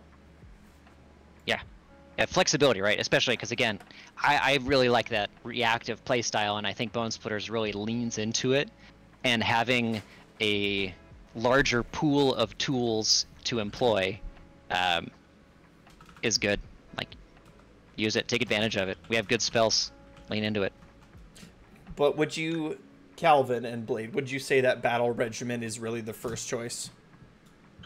Or the most common choice, the most popular choice? Would you say that battle regiment might be the easiest choice if you're starting out with the army or struggling to win with the army? So, here's what I'll say. If you want to play the simplest possible version of Bonesplitterz, like if you've listened to this whole thing or read anything that I've written and all that stuff, if you want to play the simplest version of this army, it is by far, you take Kragnos, a bunch of pigs, Orgog Prophet, and you slap it in a battle regiment. Just because You get to hit hard with a really hard hammer, Kragnos and stuff. You get to dictate priority. Bonesplitterz, most of the time when people play with battle regiments, they're almost always going second, unless they have a really good reason to go first. Bonesplitterz really wants to go first to maximize positioning and to make your opponent's choices very, very, very difficult. Because Bonesplitterz doesn't have the way to just push people off of objectives like some other armies do, like a lot of other armies do. So instead, proactivity, positioning, the movement phase is where Bonesplitterz really, in my opinion, in the way I play, which we'll get to list here in a second, the battle regiment's really impactful for them. Now, that said, I have played, I've played both versions. At Cherokee last year, I played the Battle Regiment with Kragnos, did really well with it. And then at Nova, I went from 1 drop to 14 drops with double Warlord and all that good stuff. And, that's Blade's point. Counter deployment is very strong with Bonesplitterz, just because you start opening up these weird choices where your opponent's looking at all these fairly cheap units who don't hit very hard, but now they're controlling the flow of the battlefield in a way where your opponent has to do something about them in order to, operate like a normal army would. So, Battle Regiment, I think, is the simpler path. If you want to reduce your decision making to much simpler choices, you would go with there. If you're not worried about that and you like the counter deployment strategy, Warlord, Bonesplitterz probably does it better than anyone else other than, I don't know, Soul Blight, I guess, just because of the number of bodies we're talking about here. I like Battle Regiment. I like simplifying my thinking, especially when I'm playing 5 rounds. Speaking of which, playing 5 rounds of Bonesplitterz and doing well with it is the most rewarding thing in the world. Factual, like actually true. Yeah, this was something that came up in my interview with Aaron about how playing Cruel Boys is going to make you a better player, right? Because you have to maximize all of the value that the army gives you. You can't rely on one aspect to win. You have to maximize it.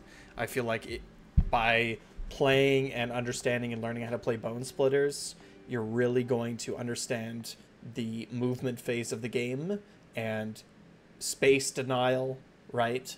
And it'll make you a better player, right? It'll make you a better player. Your tools are so much different, both what you don't have access to and do have access to, and so it gets you to look at the game differently, I think. Awesome. Okay, so anything else about... Sorry, go ahead, Blade. Acolytes. Oh, Antorian yeah, Acolytes. Acolytes, yeah, great. I was just ready to move on from that. I would typically be double Warlord, but usually there's more enhancements.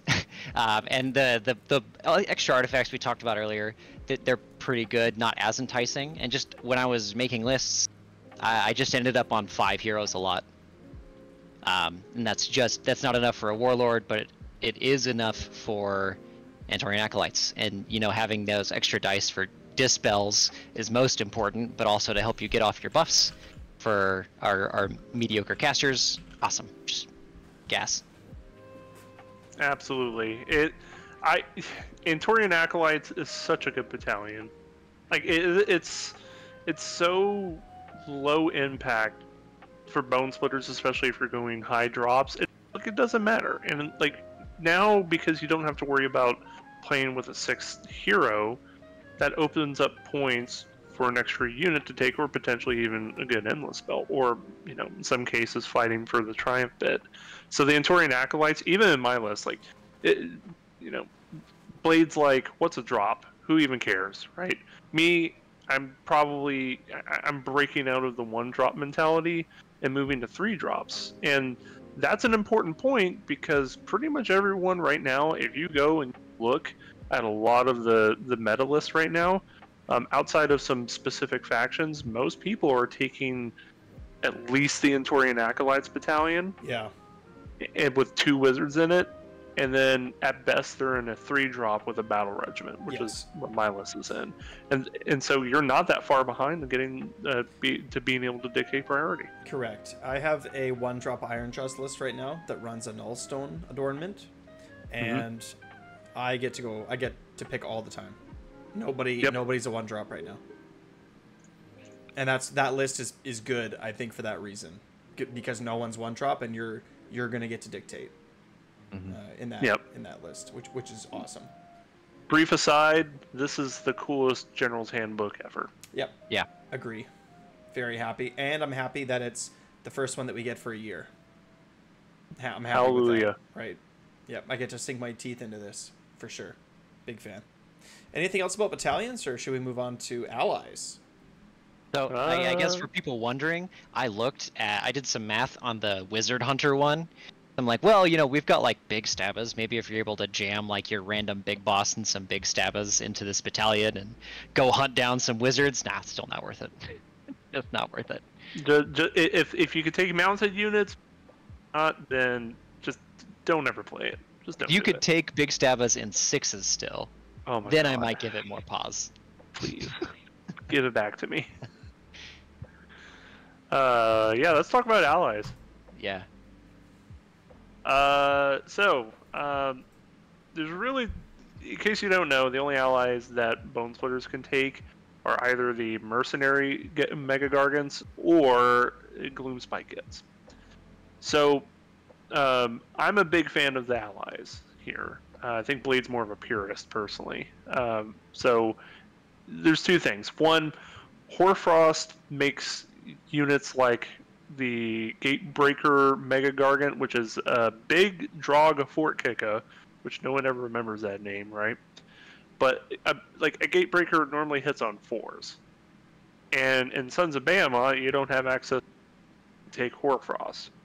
Well, in Bonesplitterz you do, and suddenly you can make this guy who's hitting on 4s to 2s, and that's really efficient. Just being able to go out and do things, and on the finest hour turn, he can really put the hurt on a unit. And so it's interesting to me to be able to do that kind of thing. And Megas are a wound sink that deal damage. They have they turn off Inspiring Presence. They force Battle Shock on people. They are a very sorely needed access to Roar, because this army has no access to monsters outside of allies, except for Kragnos. But at 470 points, a Gatebreaker Mega is just great value. You can even play a War Stomper. At 400 points, 35 wounds for 400 points that you can buff up with Hoarfrost or just a Mystic Shield. Really good. It's really efficient. And, conveniently, Mega Gargant allies, because they fit in a hero slot, fit really neatly into a leader slot for a battle regiment. And in addition, they're usually the only people on the table on your side that you can give the extra command point to for the Antorian Realm rules of pick a hero, and if it's not a Locust, they get an extra command point. Because boy oh boy does this army suffer from bravery. The other really big one is Gloomspite Gits. Scragrot, we mentioned earlier, he's a lot of fun. He gets +1 to cast. He's got a laser beam. Yeah. So you could pair him up with a Wargog Prophet. It's cool. The other one that really comes up is, and this is what I'm interested in here, is the unconditional battle line for Gloomspite Gits, which are Stabbas, Shootas, Squighoppas, and the Squig Herd. So the trick to that is the WoW grand strategy for Orc War Clans. You have to have your hero, your general, or a friendly battle line unit wholly within your opponent's territory at the end of the game. Unconditional battle line, because they're not dependent on anything, you can use them to score that grand strategy. So if you have a unit of Squighoppas who are just table running corners and stuff, easy way to score a grand strategy. Stabbas, hilariously, when they're untouched, can steal objectives at 120 points for 20 models. Shootas are there, they exist, but they're just in Squig Herd or Squig Herd. Fun fact, you can double reinforce allied unconditional battle line units because they're still a battle line. So if you really, yeah, so if you want to take a block of 60 Stabas, go nuts. But would you? Probably not in that. Yeah, probably not. No. But hey, that's something you can experiment with. If you go out there, friends, and you take 60 Stabas in a Bonesplitterz army, and you slap Hoarfrost on them, I don't know, man. It can get spooky quickly, but you know, that's just my beef. I like allies a lot. Blaed, I think you don't. A mix. So part of it is I put a lot of time and effort and emotion into converting a significant portion of my Bonesplitterz army. So I like to play with all my big dumb green guys that I've converted in a million ways. However, I actually want to jump on the way you did allies and do it backwards, kind of starting where we were. So Stabas, one of the lists I wrote has Stabas because one of my heuristics that I like to go through in the meta right now is that -1 to hit is way better than better saves most of the time. There's a lot of units that rely on being at 3s. The game nowadays is less about just roll 6s and more about have your opponent roll 1s. And so, you know, when they're coming into 20 wounds, 5-up save, which is the same as 10 Savage Boys, right? With the -1 to hit, they're bonused against shooting, and they get, like, I think they get to +1 to run rolls or something like that from their musician. Like, they're a neat little screen. They're a wide screen, and can run around, grab objectives. They have the 9-inch grab. They're useful. They help fill some gaps where Bonesplitterz has kind of fallen behind. That -1 to hit, I've noticed it on my Gut Rippas, I've noticed it on Stabas. It's so good. And they got so much better. Mm-hmm. Because previously you had to measure it. Now you don't. Like, are you in range? Good, cool. I don't have to do math. I played that at LVO with the Plume Spike Gets rules, and having to measure netters is the worst experience ever. But they still did a lot of work for you at LVO, if I remember correctly. They sure got in the way of things. For like however many points they were, they sure got in the way of things. And there's honestly an argument to your point of taking the Gobblepalooza too, because they have a -1 to hit, the -1 to hit spell on top of that. Other things I'm looking at from Gits, one of my lists I was really flipping back and forth between a unit of Fellwater Troggoths, just because some sub-factions are less good at dealing mortal wounds. And so when you have to force your way through saves, like big armor factions can be hard for this faction to deal with. And so getting that rend or stopping the save bonus can be pretty big against some units that can really stack it up. So especially some that are stacking like OBR, or, you know, they're getting in there with like super defensive knights or something like that, or a hero that's stacked to the 9s with best day ever and stuff like that. Being able to shut that off and having some kind of ranged component may be good. They're okay. They're a little tanky. They do more damage than a couple of big Stabas. I haven't tried it out yet, though. Something I'm looking at. Snarlfang Riders? I don't know. I get it. I'd rather take Boar Boys. I'd rather just take Boar Boys. They're just better. Like, the 6-inch pylon's cute, but you know, we have a way to just put a 4-up ward in the combat phase. Like, corner tagging is not as good anymore, since you really got a lot of value out of it.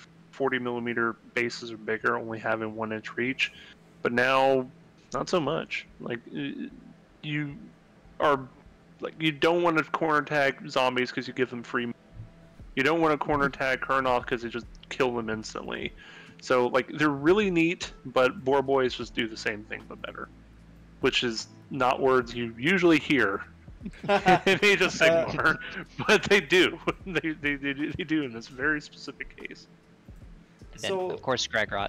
But yeah, that was Scragrot. right. He's just good. He's just good. He's good. I really like the Fort Kika. Like, I think I that's have one great. more Gargan I want to shout out.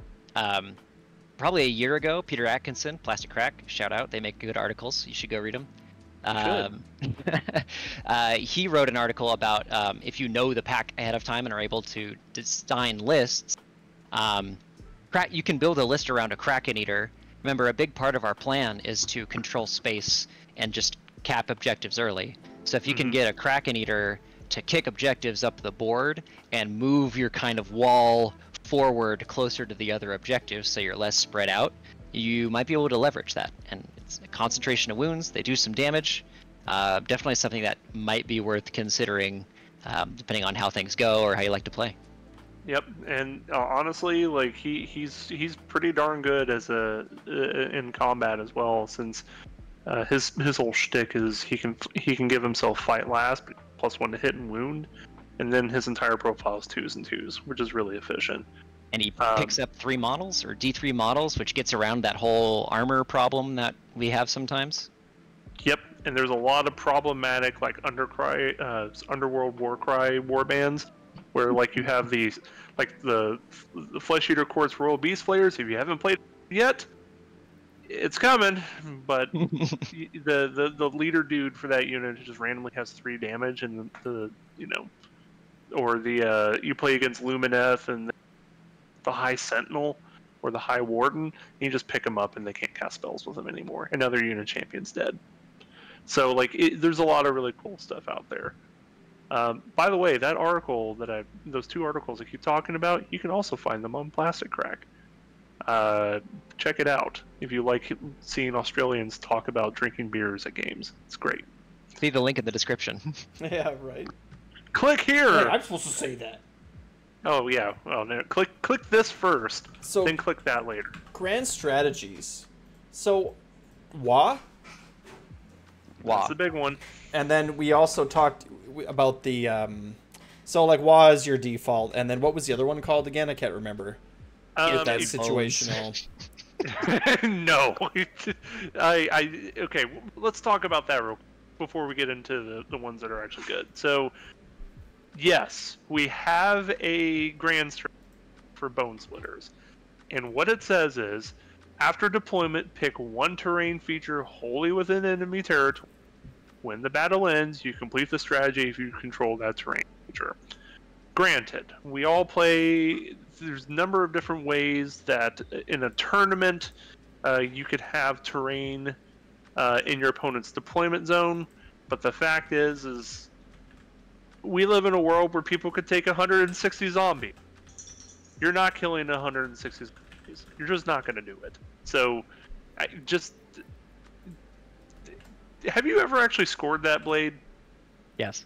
Oh my god, you're a champion. It's not my favorite.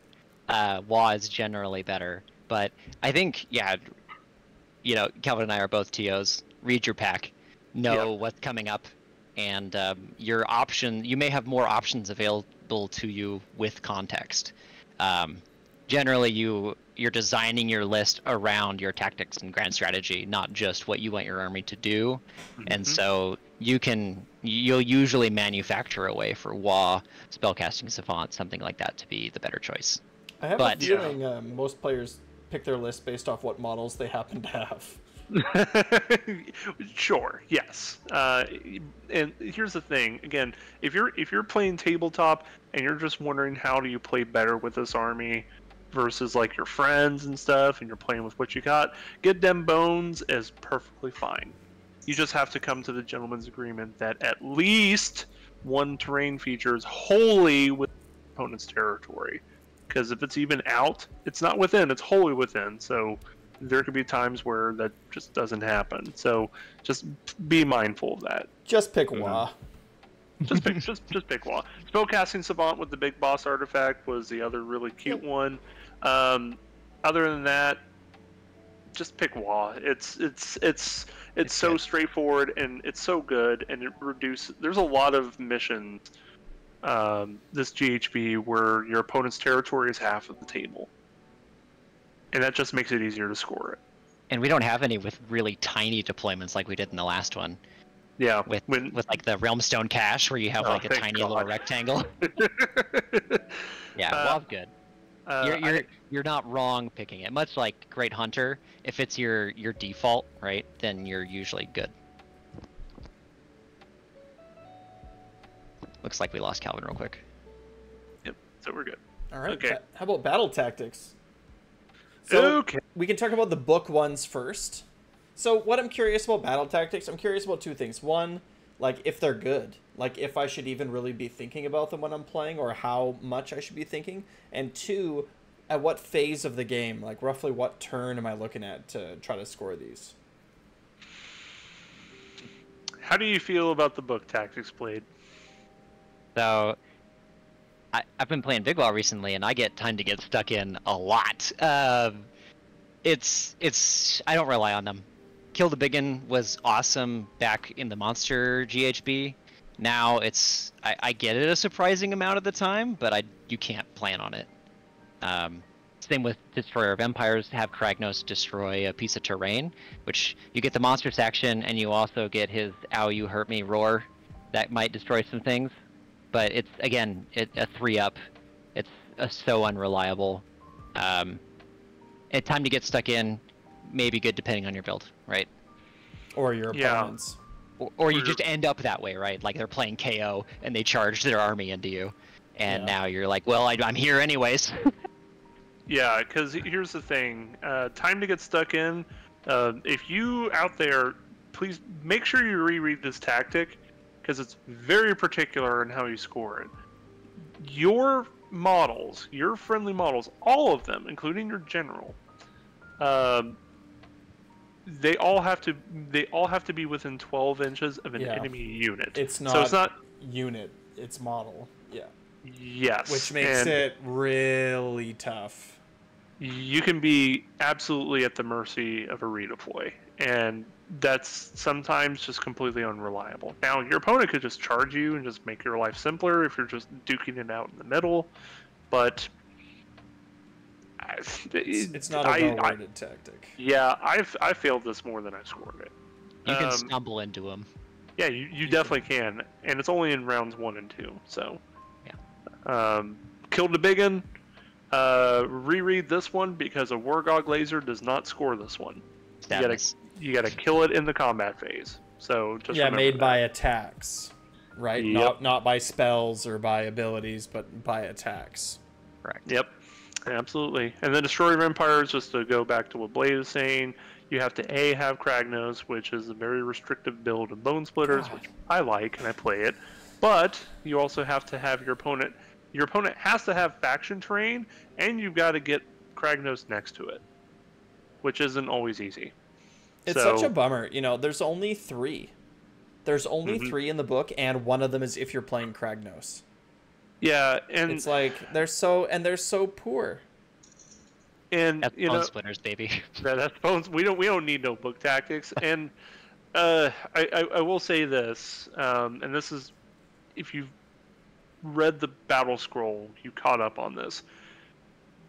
Both Ironjaws and Cruel Boys got new tactics, but Bonesplitterz didn't, which is a massive bummer because, in case you guys aren't aware, one time this army, which we talked about having horrible saves, just being the tail end, like the very beginning of 3rd edition, you know, the book's kind of outdated at this point. Bonesplitterz was top of the meta for a few months. It was played by like 24 people worldwide, but it would crush events just because it was really efficient. And then everything in the army that was good got points increases, and it's not changed since then. You know, I got to play it at Nova right before the points increases. It was really good, and then the list I took in Nova went up 300 points, straight up. And that's just a killer. And it's backbreaking, and so that's why if you look at the meta representation, it's really low competitively. I think mostly because these past 2 GHBs haven't been very kind to them, And that's why this, I'm glad we're talking about it now, because I really do think this is the time to get back into Bonesplitterz, because I think there's a lot of play here. Anyway, that's me being salty. I'm not gonna we're not gonna bring this down. But the battle tactics, the book tactics, suck. They're okay. No, they suck. They suck. I'm trying to be positive here. No, I think it's more important to be honest. Yeah. Right. I mean, like the whole staying so you're talking to a Cruel Boys player here, right? Right. So like it's important to stay positive and say to yourself like, well, like you can win, right? Like you can win. You'll learn to play better if you play this army, right? Like if you love the faction, like you should get good at it and play what you love, and you can be a better player. Like I think that people overestimate the faction and the list, and they undervalue themselves as the player, right? Good players win tournaments, not good lists. It's good players. So if you get better, if you as a player get better, you'll get better, right? Like you'll win more, right? So focus on that. I think that's the staying positive thing, right? But like this list of battle tactics is terrible. Like it's awful. There's only 3 of them, and one of them is if you're playing Kragnos, so there's 2 of them, and like they suck. And you don't even like one of them. Like they might not have monsters, right? So yeah, you might have one. It's like, oh, like you're not gonna alpha strike me. I'm planning on leaving my dude in the back line, so time to get stuck in is gone. You don't have a monster. I'm not playing Kragnos. GG. Right. I think things look up when we get into the GHB ones, though. Let's do it. I think things look a little better. GHB. Quick side note: if you kill Nagash this season in combat with the Bonesplitterz army, tell me, like, find me on Discord, whatever. I will pay however much to ship you a case of beer, because you deserve it. Noted. For Kill the Big One specifically. Blade's like, bet. Achievement unlocked. Let's do it. Yeah. Okay. All right. Let's talk GHB tactics. Okay. So there's a lot of these are a lot kinder to Bonesplitterz than they were last season. That's my estimation. How are you feeling about them, Blade? Absolutely. I was surprised when I looked through these and I was like, I want to do a lot of these things anyways. Yeah, like I'm basically going to be doing these anyway. So I guess let's just go down the line here. So let's start with Intimidate. Guys, you have an 8-inch pregame move. For half your army. For half your army. Literally half your army. You are almost guaranteed to be doing this turn 1 every single game. S tier. It's so S tier. S plus auto score. So real easy. The way that I use like these systems, right? S is like you're going to do it every game, and it's going to be easy, right? Yep. A is like you're either going to do it every game with a little bit of work, or you're going to do it most games with like it'll be easy, but it's not going to be a guaranteed every single game, right? But it's super easy to get. B is like situational, right? So it'll be good when it's good, it'll be good, but when it's not, it'll not even on your mind. C is you can technically score it, and then F is like it's actually impossible for the army. Like we don't actually have the tools to do this tactic, right? So yep. Intimidate the invaders, S tier. Yeah, this GHB from practice, like I've been preparing Big Wall for a team event, and it is so critically important to know, can you score a tactic turn 1 if you have to go first? And if you can't, you need to reevaluate your list.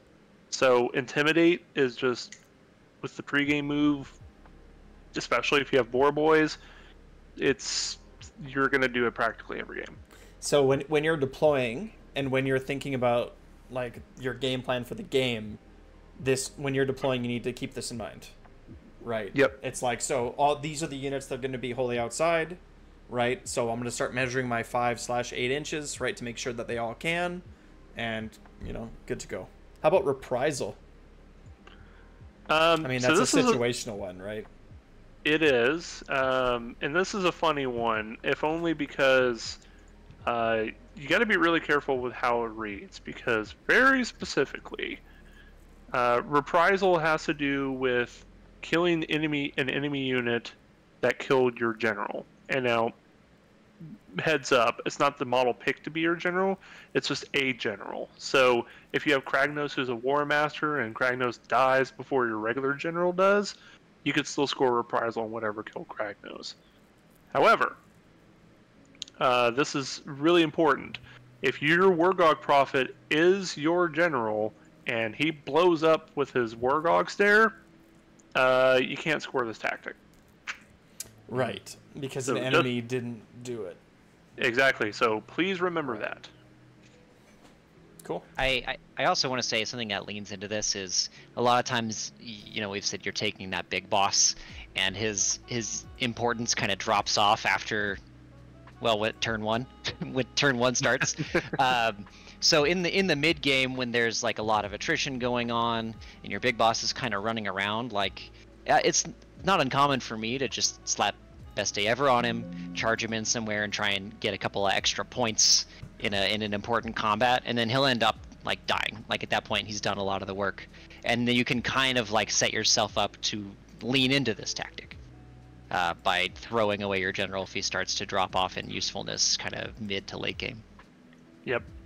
Just as a reminder, if you take Spellcasting Savant, do not do that. Yeah. Don't do that. But just wanted to put that caveat out there. Otherwise, I have suicided many a Savage Big Boss. I like to imagine they were screaming, "Witness me," as they charged in. Endless expropriation. I mean, it's a thing you can do. It exists. The likelihood of this ever coming up is incredibly low. I've played like 30 games in this new GHB because I'm a psychopath, and I have never done this tactic. So technically possible, but like not really going to happen. C tier.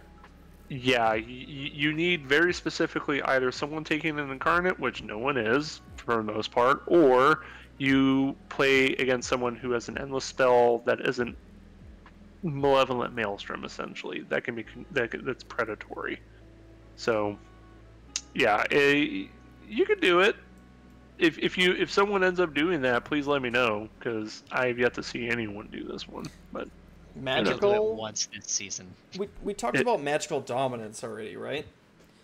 Yeah. We talked about this in combination with the Savage Big Boss Arcane Tome backline, which, to be honest, like seems act pretty good.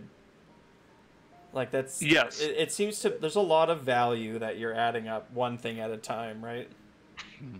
Yeah, and that's a lot of how Bonesplitterz works. Is just building these incremental values until it becomes something that your opponent is insurmountable. So it's an S tier with the Arcane Tome Big Boss trick.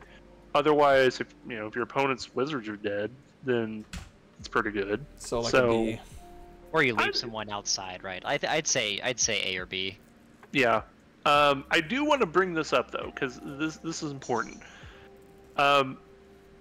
You'll find, everyone, that your opponents who have lack of another good turn one tactic, they're going to try to do the thing where in deployment they deploy their heroes all the way on their backline, as far away from you as possible. And if you're planning for that as the Bonesplitterz player, and you have the Tireless Tracker's Great Hunter combination of moving 8 inches, you can move your Wargog Prophet 8 inches into the center of the table, or closer to within 30 inches of those wizards, and now suddenly you could potentially deny that tactic to them. Ruin their day. Be super friendly when you do it, but ruin their day. Yeah, because some armies are really relying on getting this off turn one, and if they can't, you just deny them 2 points. Just another reason why Great Hunters or Tireless Trackers is so good. Lots of reasons. Yep. Magical Mayhem. So I assume this doesn't work with the Wargog Stare. No, because it's spells and endless spells, but you know what it does work with? Merciless Blizzard. Right. But you're at the mercy of, did you actually cast that spell? So right. But it's just an interesting thought, right? Because you're like, okay, this spell I'm going to Blizzard, or this turn I'm going to Blizzard. It's like, okay. Right? Yep. So it's worth, keeping in mind. It's like when you're going to, because I've looked at your lists, and Blizzard is in them. Yep. Right? I think you can lean into it a little bit. there's some of those like magic weak-ish armies, and so you could do something like Jaws. I was considering that for a while. I've in the past used Jaws to annihilate some like units of Chosen or those foot slogging guys. Yep. Or Pendulum, I guess, is another one that you could finish off units with. It's a little tricky, like you'd want them to be on like 1 or 2 wounds, but Blizzard's your best bet. Yeah, because in this army, a lot of your spells to me feel like buff spells, right? And the War Scroll spell for the Wargog, right? You're only going to roll a number of dice equal to the number of models, so it's going to be difficult to finish off a unit using that spell.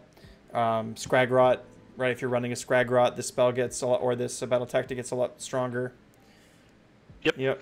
And then I guess there's edge cases where you have like a Maniac Wear Knob, you cast Arcane Bolt on him, and then you charge him into something that's got 3 or less wounds. But even then, you're still like, it's super risky. You could just miscast. You try to pick tactics that don't rely on dice rolls. Yeah. Or like you're going second, and at the beginning of your turn, you know that your opponent has already spent all their primal dice, but you haven't. Yep. Right? It's like there's situations. It's like, oh, my Maniac has, I'm going to give him optimal focus, +1 cast. I have Fasten. I'm going to Fasten. I'm going to do this other spell. I'm going to Blizzard and throw all my dice at it. Right? Like there's moments where it'll come up. Bait and Trap to me seems like a pretty good one in this army. Yep, because Absolutely. if you have if you play like Blade does, who have 1 million units, they're going to be in combat eventually. 4 forward, make sure that they survive to be in combat to retreat from. You're going to do this one a lot with Bonesplitterz. Would you say it's S tier? Like, are you pretty much going to guarantee this every game, or would you say it's an A tier, where it's like most games this is likely going to happen? Oh, an A. I would call it A. Yeah, I would stick it with A. You're not going to do this every single time, but it is definitely an option. And by an option, I mean you're going to do this. You will do this a lot, just not every time. The caveat is this tactic gets worse the longer the game goes on, as the number of units on the battlefield start to diminish. Right. So it's like at turn 2, turn 3. Like, I committed my first units, and now I'm going to pull them back for some rallying and commit my second line of units. Yep. Or you're pulling your screens to the side so that you can deliver your hammers. Yes. Something like that, right? Yeah, exactly. That's awesome. How about Led into the Maelstrom? This one seems trickier because all your heroes are wizards. Except for a throwaway big boss. Except for a throwaway big boss. Yeah. Throwaway big boss. Hey, it's not a throw. Like to play a cheap unit for the expressed purpose of completing a battle tactic is a legitimate thing. When I was talking to Aaron about Cruel Boys, his list right now runs 2 kill bosses, or sorry, 2 Gnash Tooth, kill boss on Gnash Tooths, just for battle tactics. That's why. He's like this. The battle packs and the battle tactics dictate that this is the playstyle.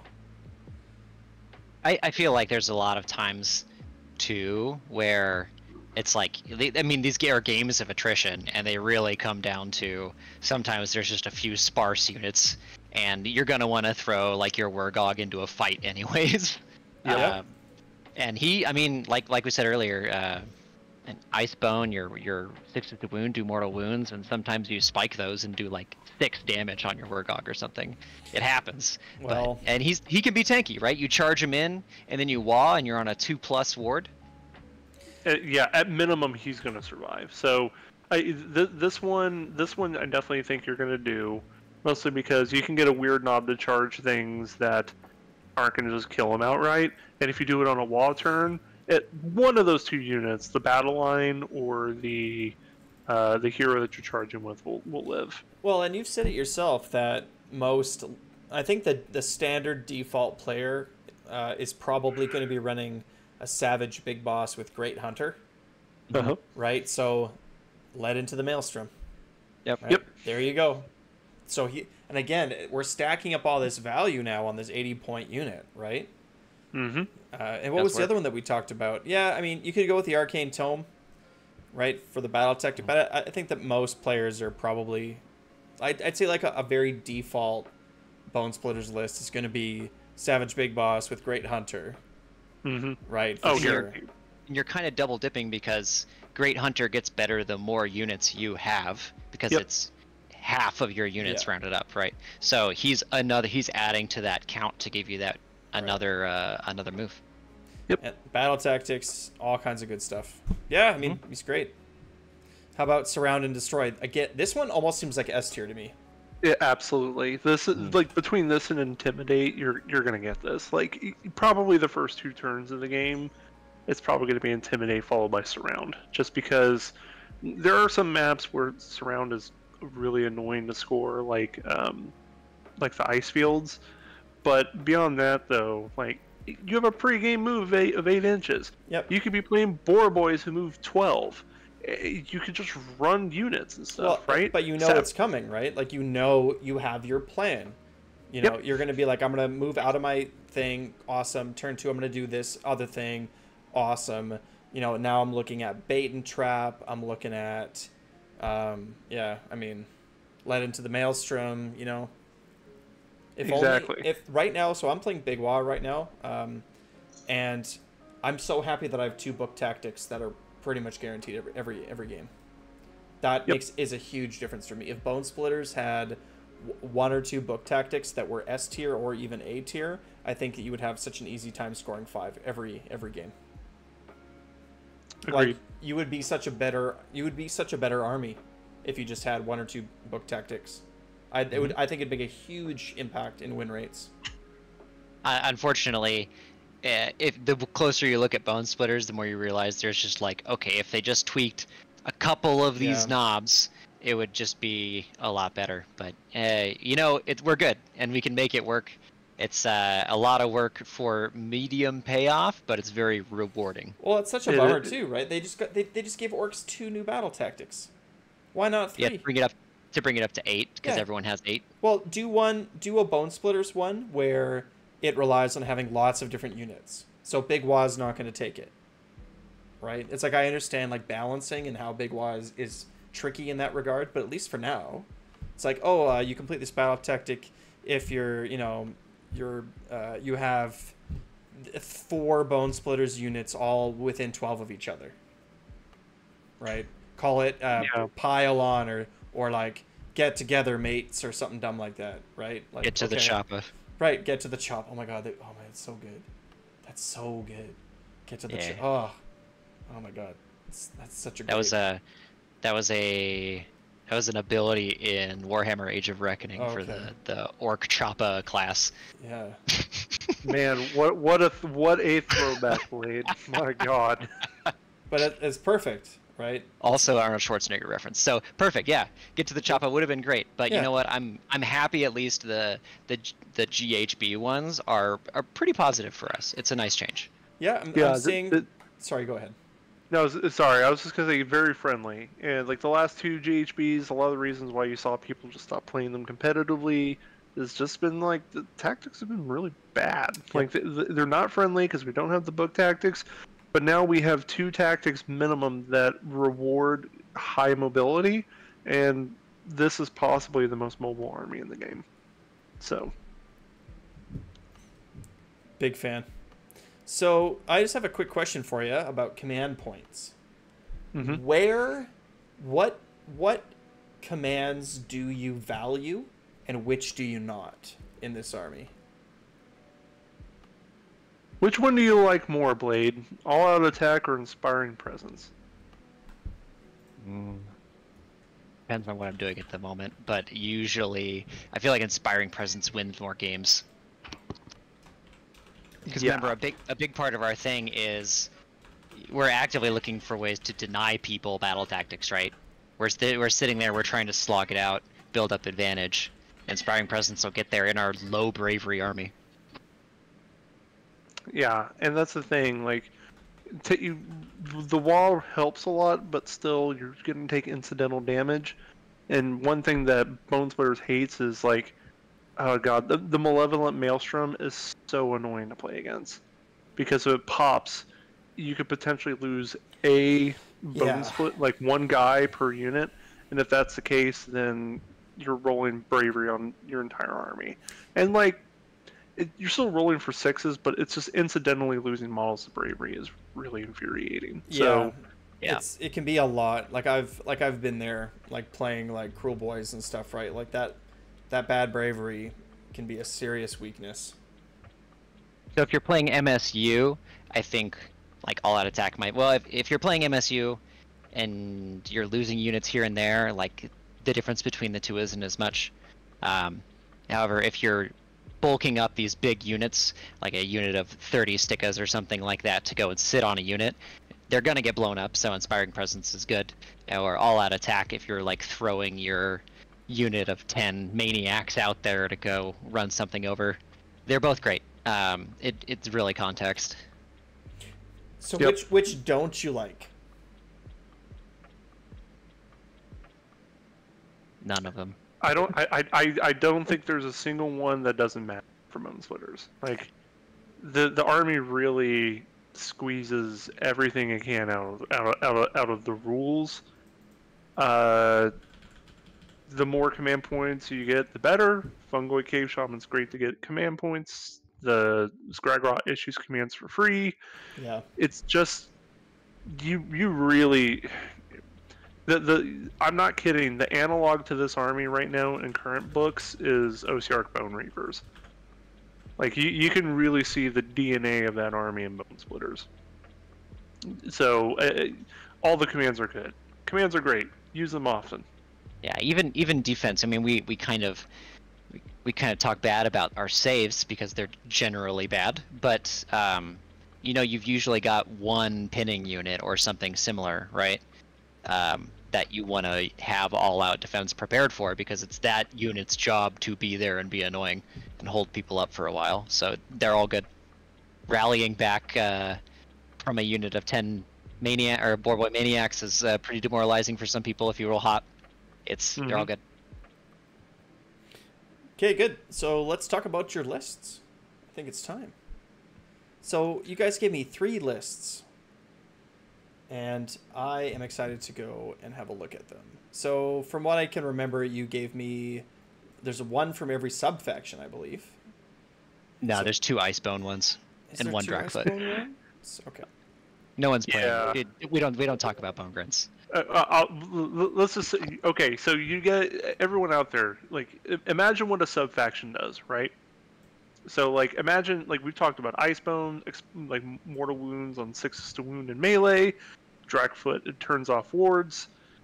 Bone Grids gives an extra shooting attack to 1 unit, which is the Arrow Boys who hit on 5s. If you want to shoot 800 shots in a shooting phase and deal 10 damage at most to your opponent's army, Right. go nuts. So it's Otherwise, giving a small buff to a bad unit. oh my god! If you want to play with 240 wounds of Bonesplitterz, that's the list to play with. Otherwise, don't do it. So here we have an Icebone list. So Wa inspired, right? So this is whose list is this one? I can't remember. Is this the one with the Mega Gargant? Yeah, that's the Mega Gargant list. That's mine. Okay, so would you like to walk us through this list? And just, you know, obviously, like, kind of give us a rundown of the list and what's in it and so on. But importantly, what I'm really curious about is, like, how do you actually play this list? Like, how does the first, like, turn, 2 turns sort of look? What's the flow of the game over the course of the whole battle? And how are you bringing it all together at the end for a victory? Like, how do you win with this list? Sure. So this whole time I've been talking about Boar Boys. You know, Blades alluded to it. I'm a really big fan of mobility in this, especially in this GHB. And so I'm playing an Icebone. So mortal wounds are 6s to 6s to wound or mortal wounds equal to the damage characteristic. So I've got these blocks of Boar Boys who are 3 wounds apiece. Now they have pretty bad saves, but again, going to a 4-up ward makes them pretty reliably tanky.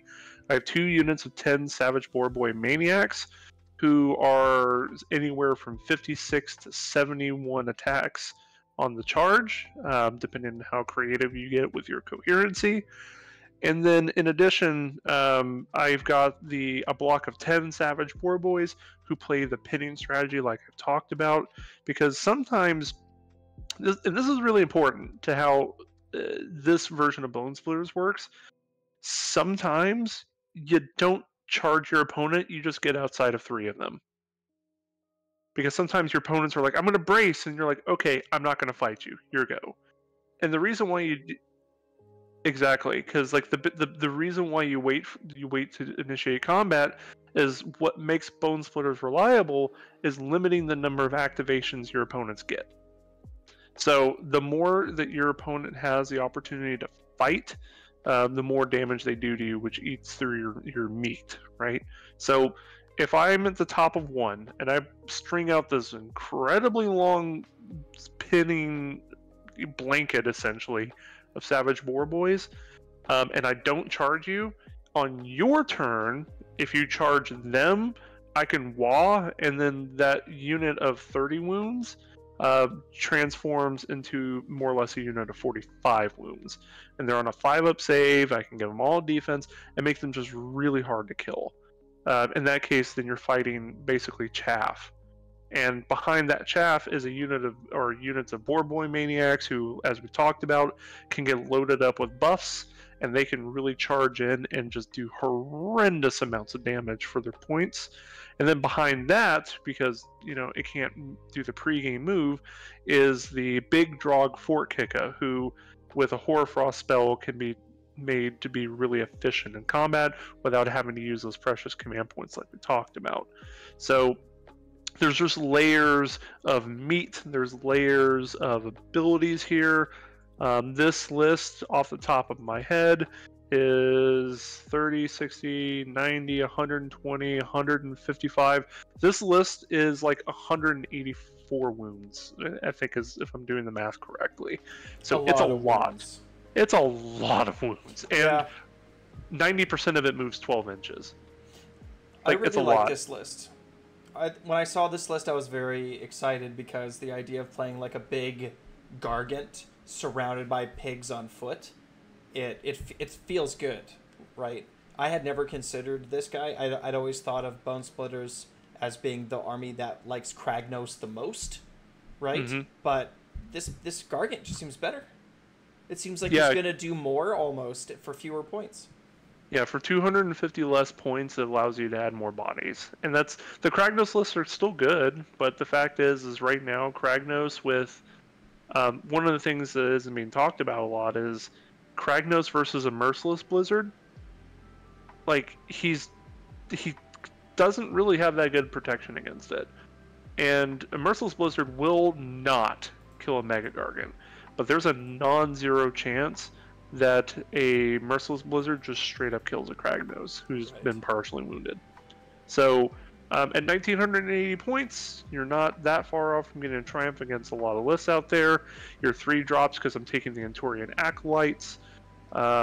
Brief reminder for those of you making lists out there, you can totally put a non-Antorian Locus unit in the Antorian Acolytes battalion, but you have to have at least two Locuses alive in that battalion in order to get those extra dice.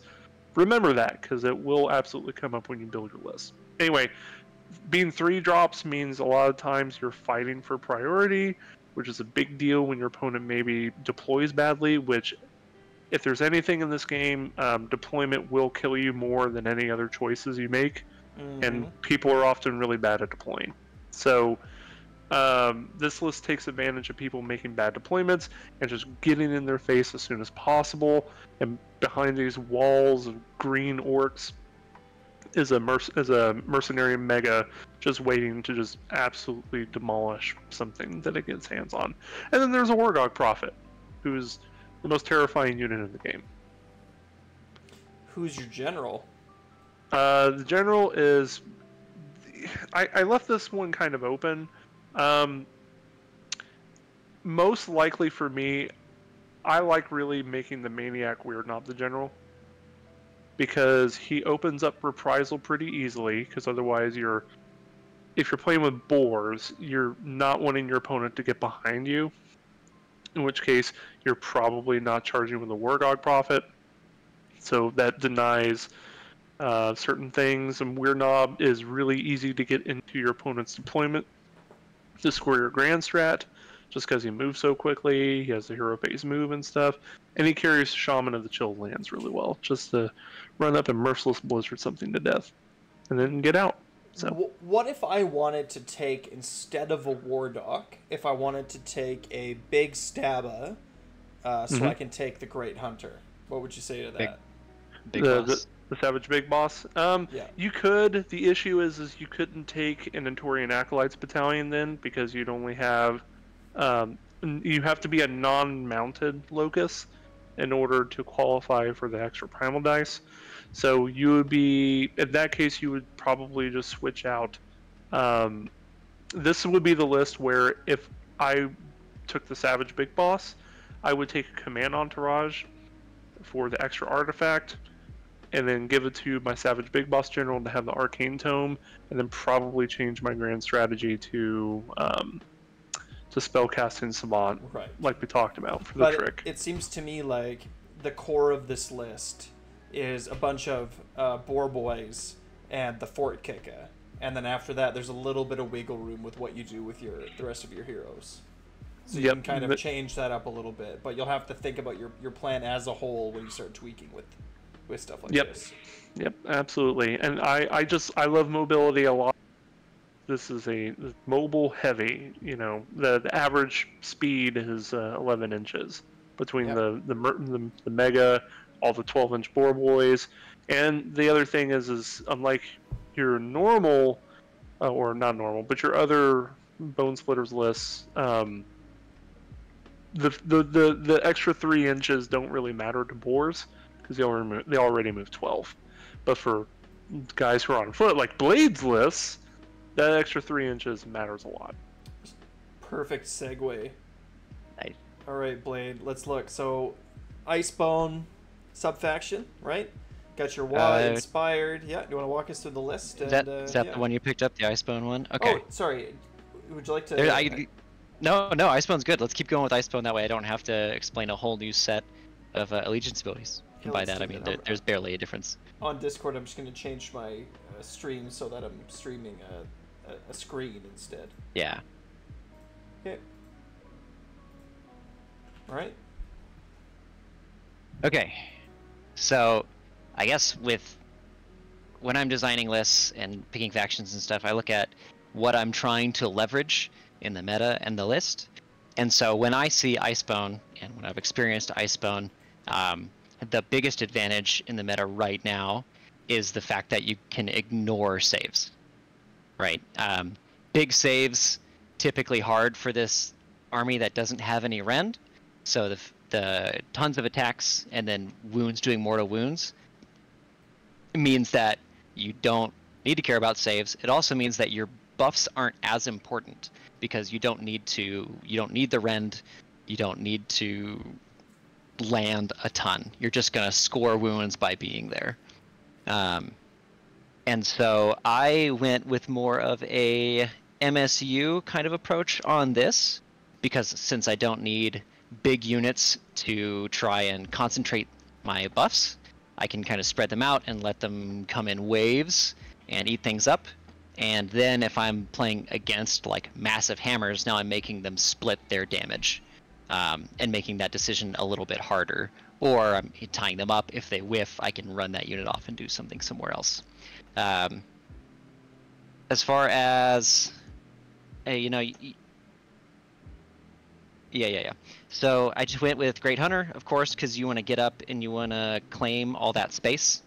Yes. I really like some flexibility here. I have the Boar Boys for battle line, and what you can do is you can look at your opponent's list and you figure out what you want to be your primary screen. So if your opponent doesn't have a lot of rend, or the things they're going to be charging into you aren't that bad, basically if they're charging you with monsters that are going to blow up what they run into no matter what, throw some big stabbas up there and they'll do some mortal wounds on the way out. If you need your big stabbas to survive a little bit and maybe put in some damage, screen with your Boar Boys, and then have the big stabbas come in after and clean up. There's some flexibility in how you can kind of set yourself up. Because I'm so many drops, I'm assuming I'm going to take the first turn, and I'm assuming that I'm going to get doubled. Right. So you're gonna play into it. Yeah. Right. So I'm baking that into my plan. I'm layering things up, and I'm trying to guide where I want my opponent to charge. Something you'll see with both my lists. I run 2 Wergog Prophets, as I think it's the main hammer in the force, For sure. and it's also your main control piece. If your opponent doesn't know what, or if your opponent doesn't appreciate the advice that you gave them about not walking up to the Wergog Prophet, then you can certainly take advantage of that and put your Wergog Prophet next to something that they certainly want to charge.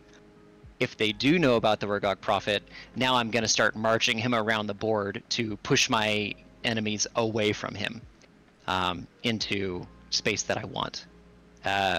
Sending things out in waves, so your boar boys can do some damage on the way in, just because you have volumes of attacks and you're doing mortal wounds. I don't know. There's a bunch of little treats in here, so I've got a lot of. I took the spell lore enhancement. Yes. To again stack up on that redundancy that we talked about before. So my Wergog Prophet with the glowing tattoos has Gorkamorka's Warcry and Power of the Wereboar, because first turn I'm probably not going to be lasering anything, unless my opponent messed up their deployment. So Power of the Wereboar is just a great buff to throw out, and then you can cast his War Scroll spell or his or Mystic Shield or something like that as his second spell.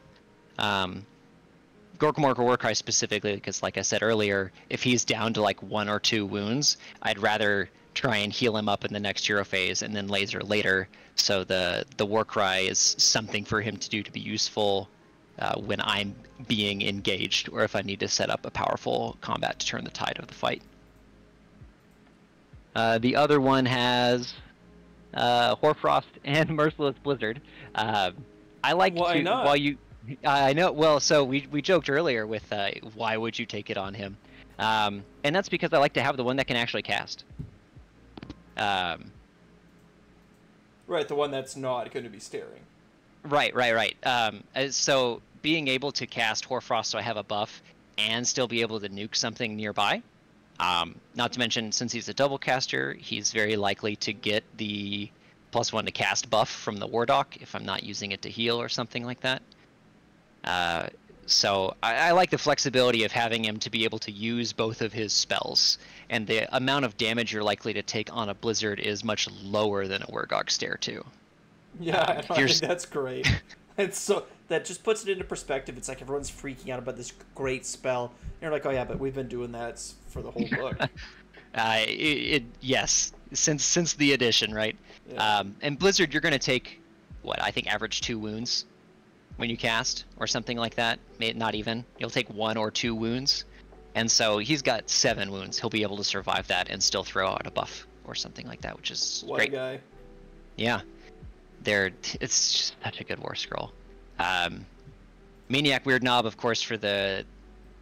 You do want glowy green tusks, because you do have those units of boar boys, and sticking it on that that unit of 10 boar boys, so that if you're gonna charge them in to pin down, you can actually get that little bit of damage out of them. Or if they're stuck in combat and they're not getting their bonuses to charge. Boar boys, the boars always get +1 to hit, +1 to wound when you charge, and if you take spears, the spears also get +1 to hit, +1 to wound if they charge. Otherwise, you're on 4s and 4s. So, getting that extra 2 rend, even though yes, you're hoping that you put through mortal wounds, you don't always put through mortal wounds. So those little incremental advantages, and then yeah, the gimmick of Fasten Merciless Blizzard, if you're not going to use him to go and claim some objective out from under your opponent. Big fan. Yeah, so as far as what you're doing, again, you're controlling space. You're looking to grab either the one where you're out of your deployment zone, or casting spells by leaving someone back early on, and trying to crowd up objectives and make your opponent either split up or charge into your Wergogs, and then grind. Double turn can be hard with some armies. I think that's just kind of a Bonesplitterz thing. So if you get charged by like what is it, the like 4 tyrants list, and or Yeah. Knights of the Empty Throne. Medium to low rend, high damage armies I think are uniquely positioned against Bonesplitterz, because usually we leverage our wounds, but they can get through all of our saves and just punch hard, right? So you know, you're more than a lot of factions, you really have to know what you're up against and what they're trying to do, and you're trying to space them out. And in this case, you're trying to take down heroes or units that would normally be like way tanky. This list looks like it is going to be more difficult to play, I think. Yes. Yeah, this looks like a higher skill cap list. I think it depends on how you think, because I've tried lists with like lots of pigs and charging, and those are more difficult for me to play. Like I've tried the Kragnos lists, and it's just the way the engagements work doesn't align with me as well. Like they may be more powerful, but this aligns with more of how I think and how I like to kind of orchestrate and drive the game. It definitely does take more brain power. And yeah, after 5 rounds, it can be it can be a lot, and you start to make some mistakes. But again, that's you training up to be a better player, right? You're learning how to stay in it, how to keep thinking, how to look multiple turns ahead. Get good. 187 wounds in this list, by the way. So many wounds. So many wounds. How about and it's MSU, right? It is MSU. How about in your other list? My Drakfoot list. Yeah. So we alluded to it earlier. Drakfoot, their whole faction ability is that, well, more boys become battle line, which is kind of nice. But you ignore ward saves with your melee attacks. Yeah. So it doesn't affect like the Wargog or your spells, but if you're able to put out like vast volumes of attacks, like this army is, you can really prey on those armies that rely on their ward saves. So contrary to what Calvin said earlier, he and I talked about this. Fire Slayers, I think, is actually a time when this is great. Like all their bubbles mean nothing, and you want them to charge you anyways. So you're removing a significant portion of their faction abilities. Nurgle can be a good matchup for this, because you ignore like their 5-up ward doesn't mean much. It's just if they're on like something that's 3-up saves like Blight Kings, it can be pretty tough. There's so armies that rely on their ward saves in general, this can be good. The problem is we're giving up those mortal wounds to do that, and so to compensate, we need to incorporate some ways to punch through those armor saves. So I've leaned a bit more into the buffs, which relying on magic is a little tough anyways. So grouping up our units so they can benefit more from those buffs, so that we can deliver them and they can chew through those units that would normally be more tanky. Other than that, the gameplay is kind of the same, right? We're moving up, we're globbing up the board. We just are choosing our fights a little differently. I went with the Wargog Prophet as the general with the Master of Magic, again, because I am extra interested in getting those buffs off. He's got Hoarfrost because I want to put that on my block of 10 more boys, right? He's got or on some maniacs if they're going to run off and do something or go in for a wave 2 fight. Yeah, and those big stabs with getting through wards are going to slap pretty hard. They surprising. They really surprise people. I have one of my core, someone I play with a lot plays BCR or Mod Tribes quite a bit, and man, those things take down Stonehorns if the opponent's not careful. This looks like the kind of tech where if there's like somebody in your local meta that you want to really get at, this will do that for sure. And I that's a great point, and something I wanted to really emphasize is like Drakfoot is really cool. In a vacuum, I think Icebone is the more powerful pick, but there are GHBs, metas, both local and grand, that rely on ward saves, right? We kind of go in these cycles where armor saves get better and then they get a little worse, but ward saves get better and they trade off. And if you can if you're going into an area or a meta that has a lot of ward saves, man, this can be really, really good. For sure. Well, but really, really good for Bonesplitterz, right? For Bonesplitterz, yeah. Let's keep it in context here. Yeah. So, I mean, a unit of 20 more boys. So that's what that reinforced unit is. They're on 32s with 1-inch reach. So you're very unlikely going to be able to get all 20 of them in combat. But even then, they can charge something, do some damage, and you've got a 40 wound unit. That on combination of WA, you can really tie some stuff up and swing some battle tactics. This is the kind of army where you want to stack your Hoarfrost, Glowy Green Tusks, and did I put Power of the Wereboar? Yeah, okay, Power of the Wereboar as well, right? You can really soup up a unit to go take something and then have them like hang out. Either they claim an objective and now they're bait to pull them off to that, or they just are able to take down a prime target kind of in the mid game that's been left open. I've got 2 War Docs, each with Warcry and Merciless Blizzard. Usually they're going to be dancing rather than casting. You have to choose, which kind of sucks. Maybe we'll get that Swamp Call change, right? Where we can do both. Cannot be a dancer and a wizard. It's too bad. But yeah, if there's no one in range to buff with the cast or to heal, then you want some out. Merciless Blizzard is great because you said it earlier, they're 80 points, they're throwaway. You can run them around either to take out an objective and or just go try and like suicide someone to pull you out of a bad spot. Well, it's like, I'm gonna throw a blizzard at you every turn, careful. Right. You can Blizzard with your Wurgog and Laser with your other Wurgog and still have Gorkamorka's Warcry to try and tie some stuff down on like your 3rd engagement, right? This is one of those armies where you're at some point probably going to be engaged with a significant portion of it. Yeah. And so being able to manipulate that combat in any way that you can is good. Two War Docs is also great because that heal is really nice. And I don't think we quite touched on this and people might not understand, but the Wurgog Prophet ability happens at the start of the hero phase. Yep. So also at the start of the hero phase is when dancing and heroic recovery happens. So you can do both of those either before and or after doing your stare. So you can heal up, stare, and then heal up again if you've got your bubbles all set up. Or you can, if you have like an injured Wurgog, you can try to do 2. Well, no. Is the dance at the beginning of the hero phase as well? I thought it was. Let me double check. But still, you could like heroic recovery your Wurgog before you stare.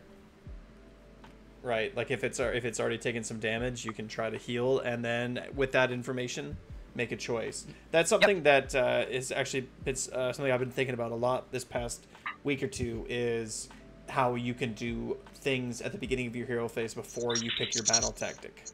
Yes, and in fact, knowing when to choose what to shape how your opponent plays, like the information they have. Yeah. So when you do your heroic action, they have to take their heroic action immediately after, and so you do that, and then you reveal which battle tactic or something, which may have changed how they're doing their heroic action. So just to step in here real quick. Yeah. For one, the War Doc is definitely at the start of the hero phase because it's instead of casting or dispels. Right. Secondly, to your point, Blade, and I do want to clarify there. People are so used to being like, okay, what's your heroic action? And it's like, oh, I do heroic recovery, and then okay, my heroic action is get a command point. No. So here's the thing. Mm-hmm. You do all of your at the start of the hero phase stuff before they do. That's important because when you go to get your command points, you get your command points at the start of your hero phase if it's your turn, and then after you've done all of your stuff, your opponent gets their command point for the turn if their general is alive at the start of during their portion of at the start of the hero phase. That also includes heroic actions. So you could do the Wurgog stare, the War Doc dance, your heroic actions, getting your command point, and picking your battle tactic before they've gotten to do anything. So you could potentially shoot their general off with your laser, and they don't get their command point. And it's a super small thing, but that could be, matters. it matters a lot. Yeah. And it also matters because they would then have to go and pick who else are they going to do like the heroic action with. So I just want to clarify there, because there's, to your point, a lot of good stuff at the start of Hero Face with the Wargog Prophet. Yeah, it's something that in this game is not very clearly lined out. Like, to draw another Magic the Gathering comparison, right? It's like untap phase, upkeep phase, draw phase, right? It's like the game is really broken into small little phases that occur over the course of the game, and this game is not. And I feel like it needs to be. In the hero phase needs 4 sub phases. They're trying. It's, I mean, yeah. I mean, that's a good, thanks, Calvin, for clearing that up. That is good. So yeah, you knowing the order of operations for doing things in your hero phase is pretty important for what you have access to. I have a cheeky unit of Stabas in this list for exactly the reasons we talked about earlier. Sometimes I want that -1 to hit. It's really valuable in some matchups. Chaos Knights, man, it does work on them.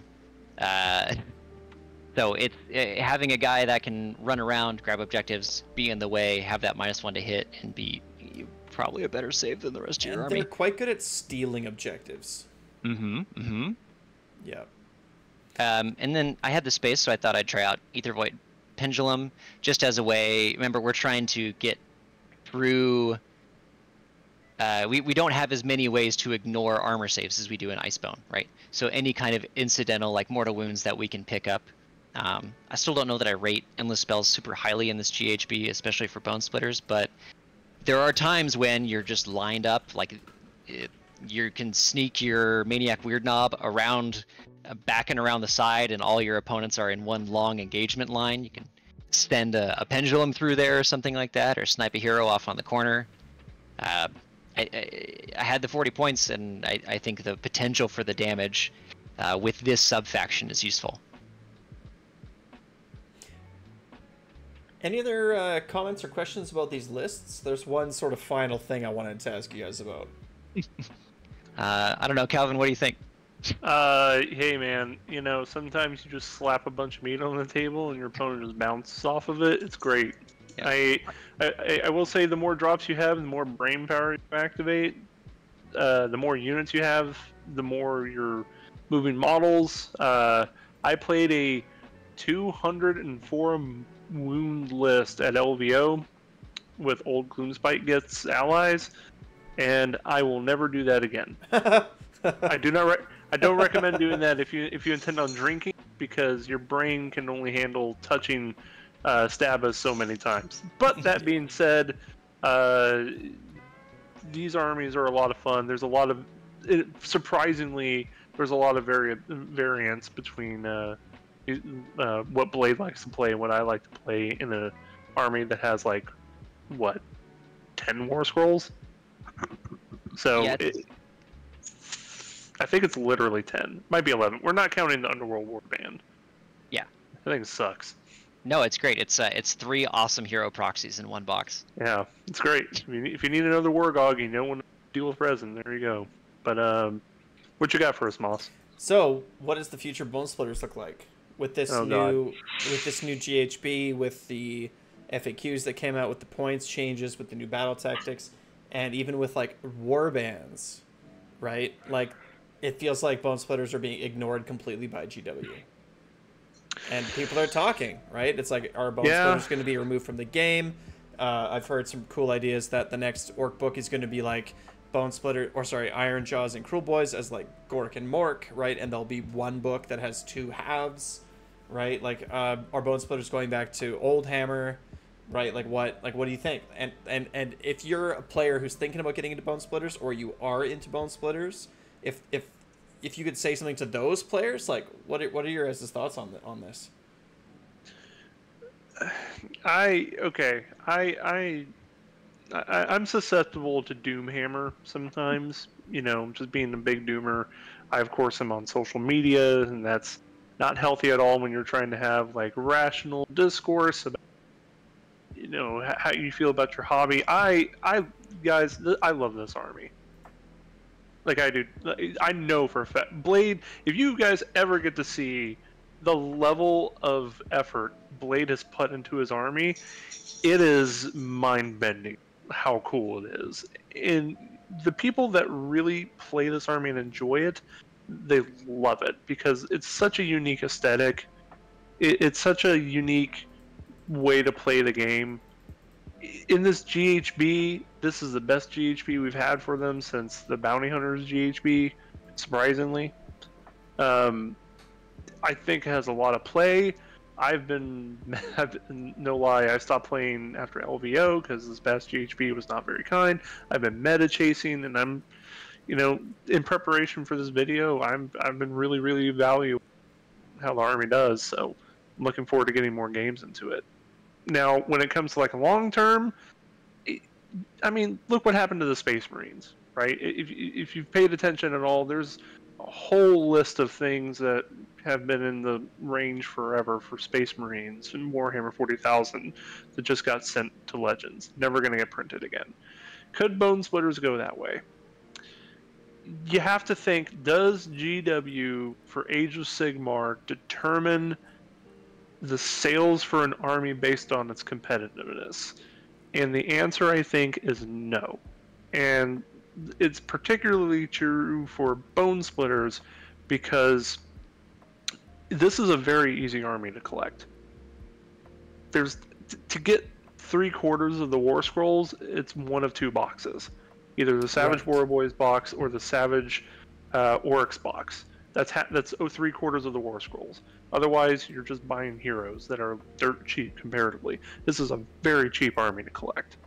So this is a really great entry point into Age of Sigmar for people who just want something simple, easy to paint. I am a Neanderthal when it comes to the hobby part of this of this game. I know how to dry brush things, and thank God for Slap Chop and contrast paints because I'm terrible at it.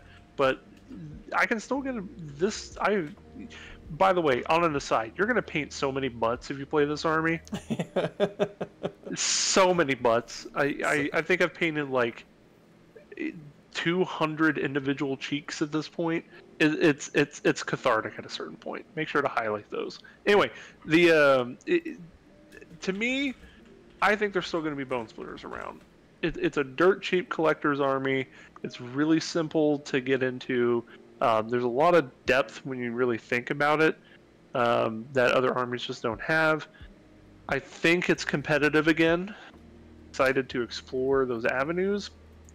But if you're looking for something that has, a collector's dream army like Soulblight or something, I wouldn't play it if that's what you're in for, because for the most part, you're looking at the same models over and over again.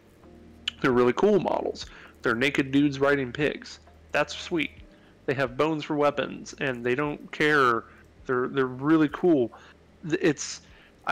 I could go on forever. Blaed, just please make me stop talking. You go nuts. Stop talking, Calvin. Okay. I hear a lot of like doom and gloom because I think Doomhammer, right? People like there to be some kind of dread or drama. I don't think any of the arguments really hold up to scrutiny, but they're not like too far-fetched, I guess. I think people want to point to the Rogue Idol being retired, but people were talking about the Rogue Idol being retired for like a year or two before it happened. And that's more of a Forge World thing, right? Because Forge World is changing. So could something change? Absolutely. But we haven't seen a range retired yet that had its own battle tome. Like Bonesplitterz had its own battle tome at launch. Then they brought them together in 2nd edition for the Orc War Clans book. They've been a big part of the lore all that time. So I don't see them going away. Like part of the reason we don't get new kits is because we share a book with two like headliner factions, right? Ironjaws are one of the, if not the best model range in Age of Sigmar. They exude everything that Age of Sigmar is about. Cruel Boys are new. They're sweet. They're what GW is super proud of.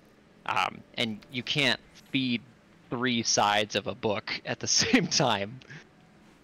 So I don't know. I can see why Bonesplitterz. I mean, the kits are old. They're not. People aren't buying them as much. They're not super duper old, except for the heroes. I feel like if they're gonna stick around, and they're gonna be part of the, like, you know, 4th edition, let's say, they need a refresh. They need what they just got for Seraphon, right? They need like some new sculpts for some old models, right? And they need some new and interesting stuff, right? Like, you can't just leave it as it is forever, right? It needs to be updated and have a refresh, because like the Saurus Warriors and all that, like, they did such a great job. I feel like they could do the same thing for Bonesplitterz. Absolutely. And like you said, not a huge model range, right? It's not like you have to make a new everything. You just gotta, like, 5 different models, and suddenly, you know, blammo, refreshed. Yeah, and the other thing is and this is me going, you know, super high on the hopium here, but you know, Flesh Eater Courts just got a really big update in the Harbinger's book. Right, they got significantly better. If you haven't played Flesh Eater Courts yet with these new updates, y'all, dear God, it's whoo boy, is it an experience. So, what I'm predicting, and this is just me coming off, you know, off the top of my head here, you know, we didn't get any updates in the Battle Scroll. Could we see something in the Harbinger's books? Could there be a refresh? Because they fixed a sub-faction and updated War Scrolls for Flesh Eater Courts, even though they are the last 2nd edition book.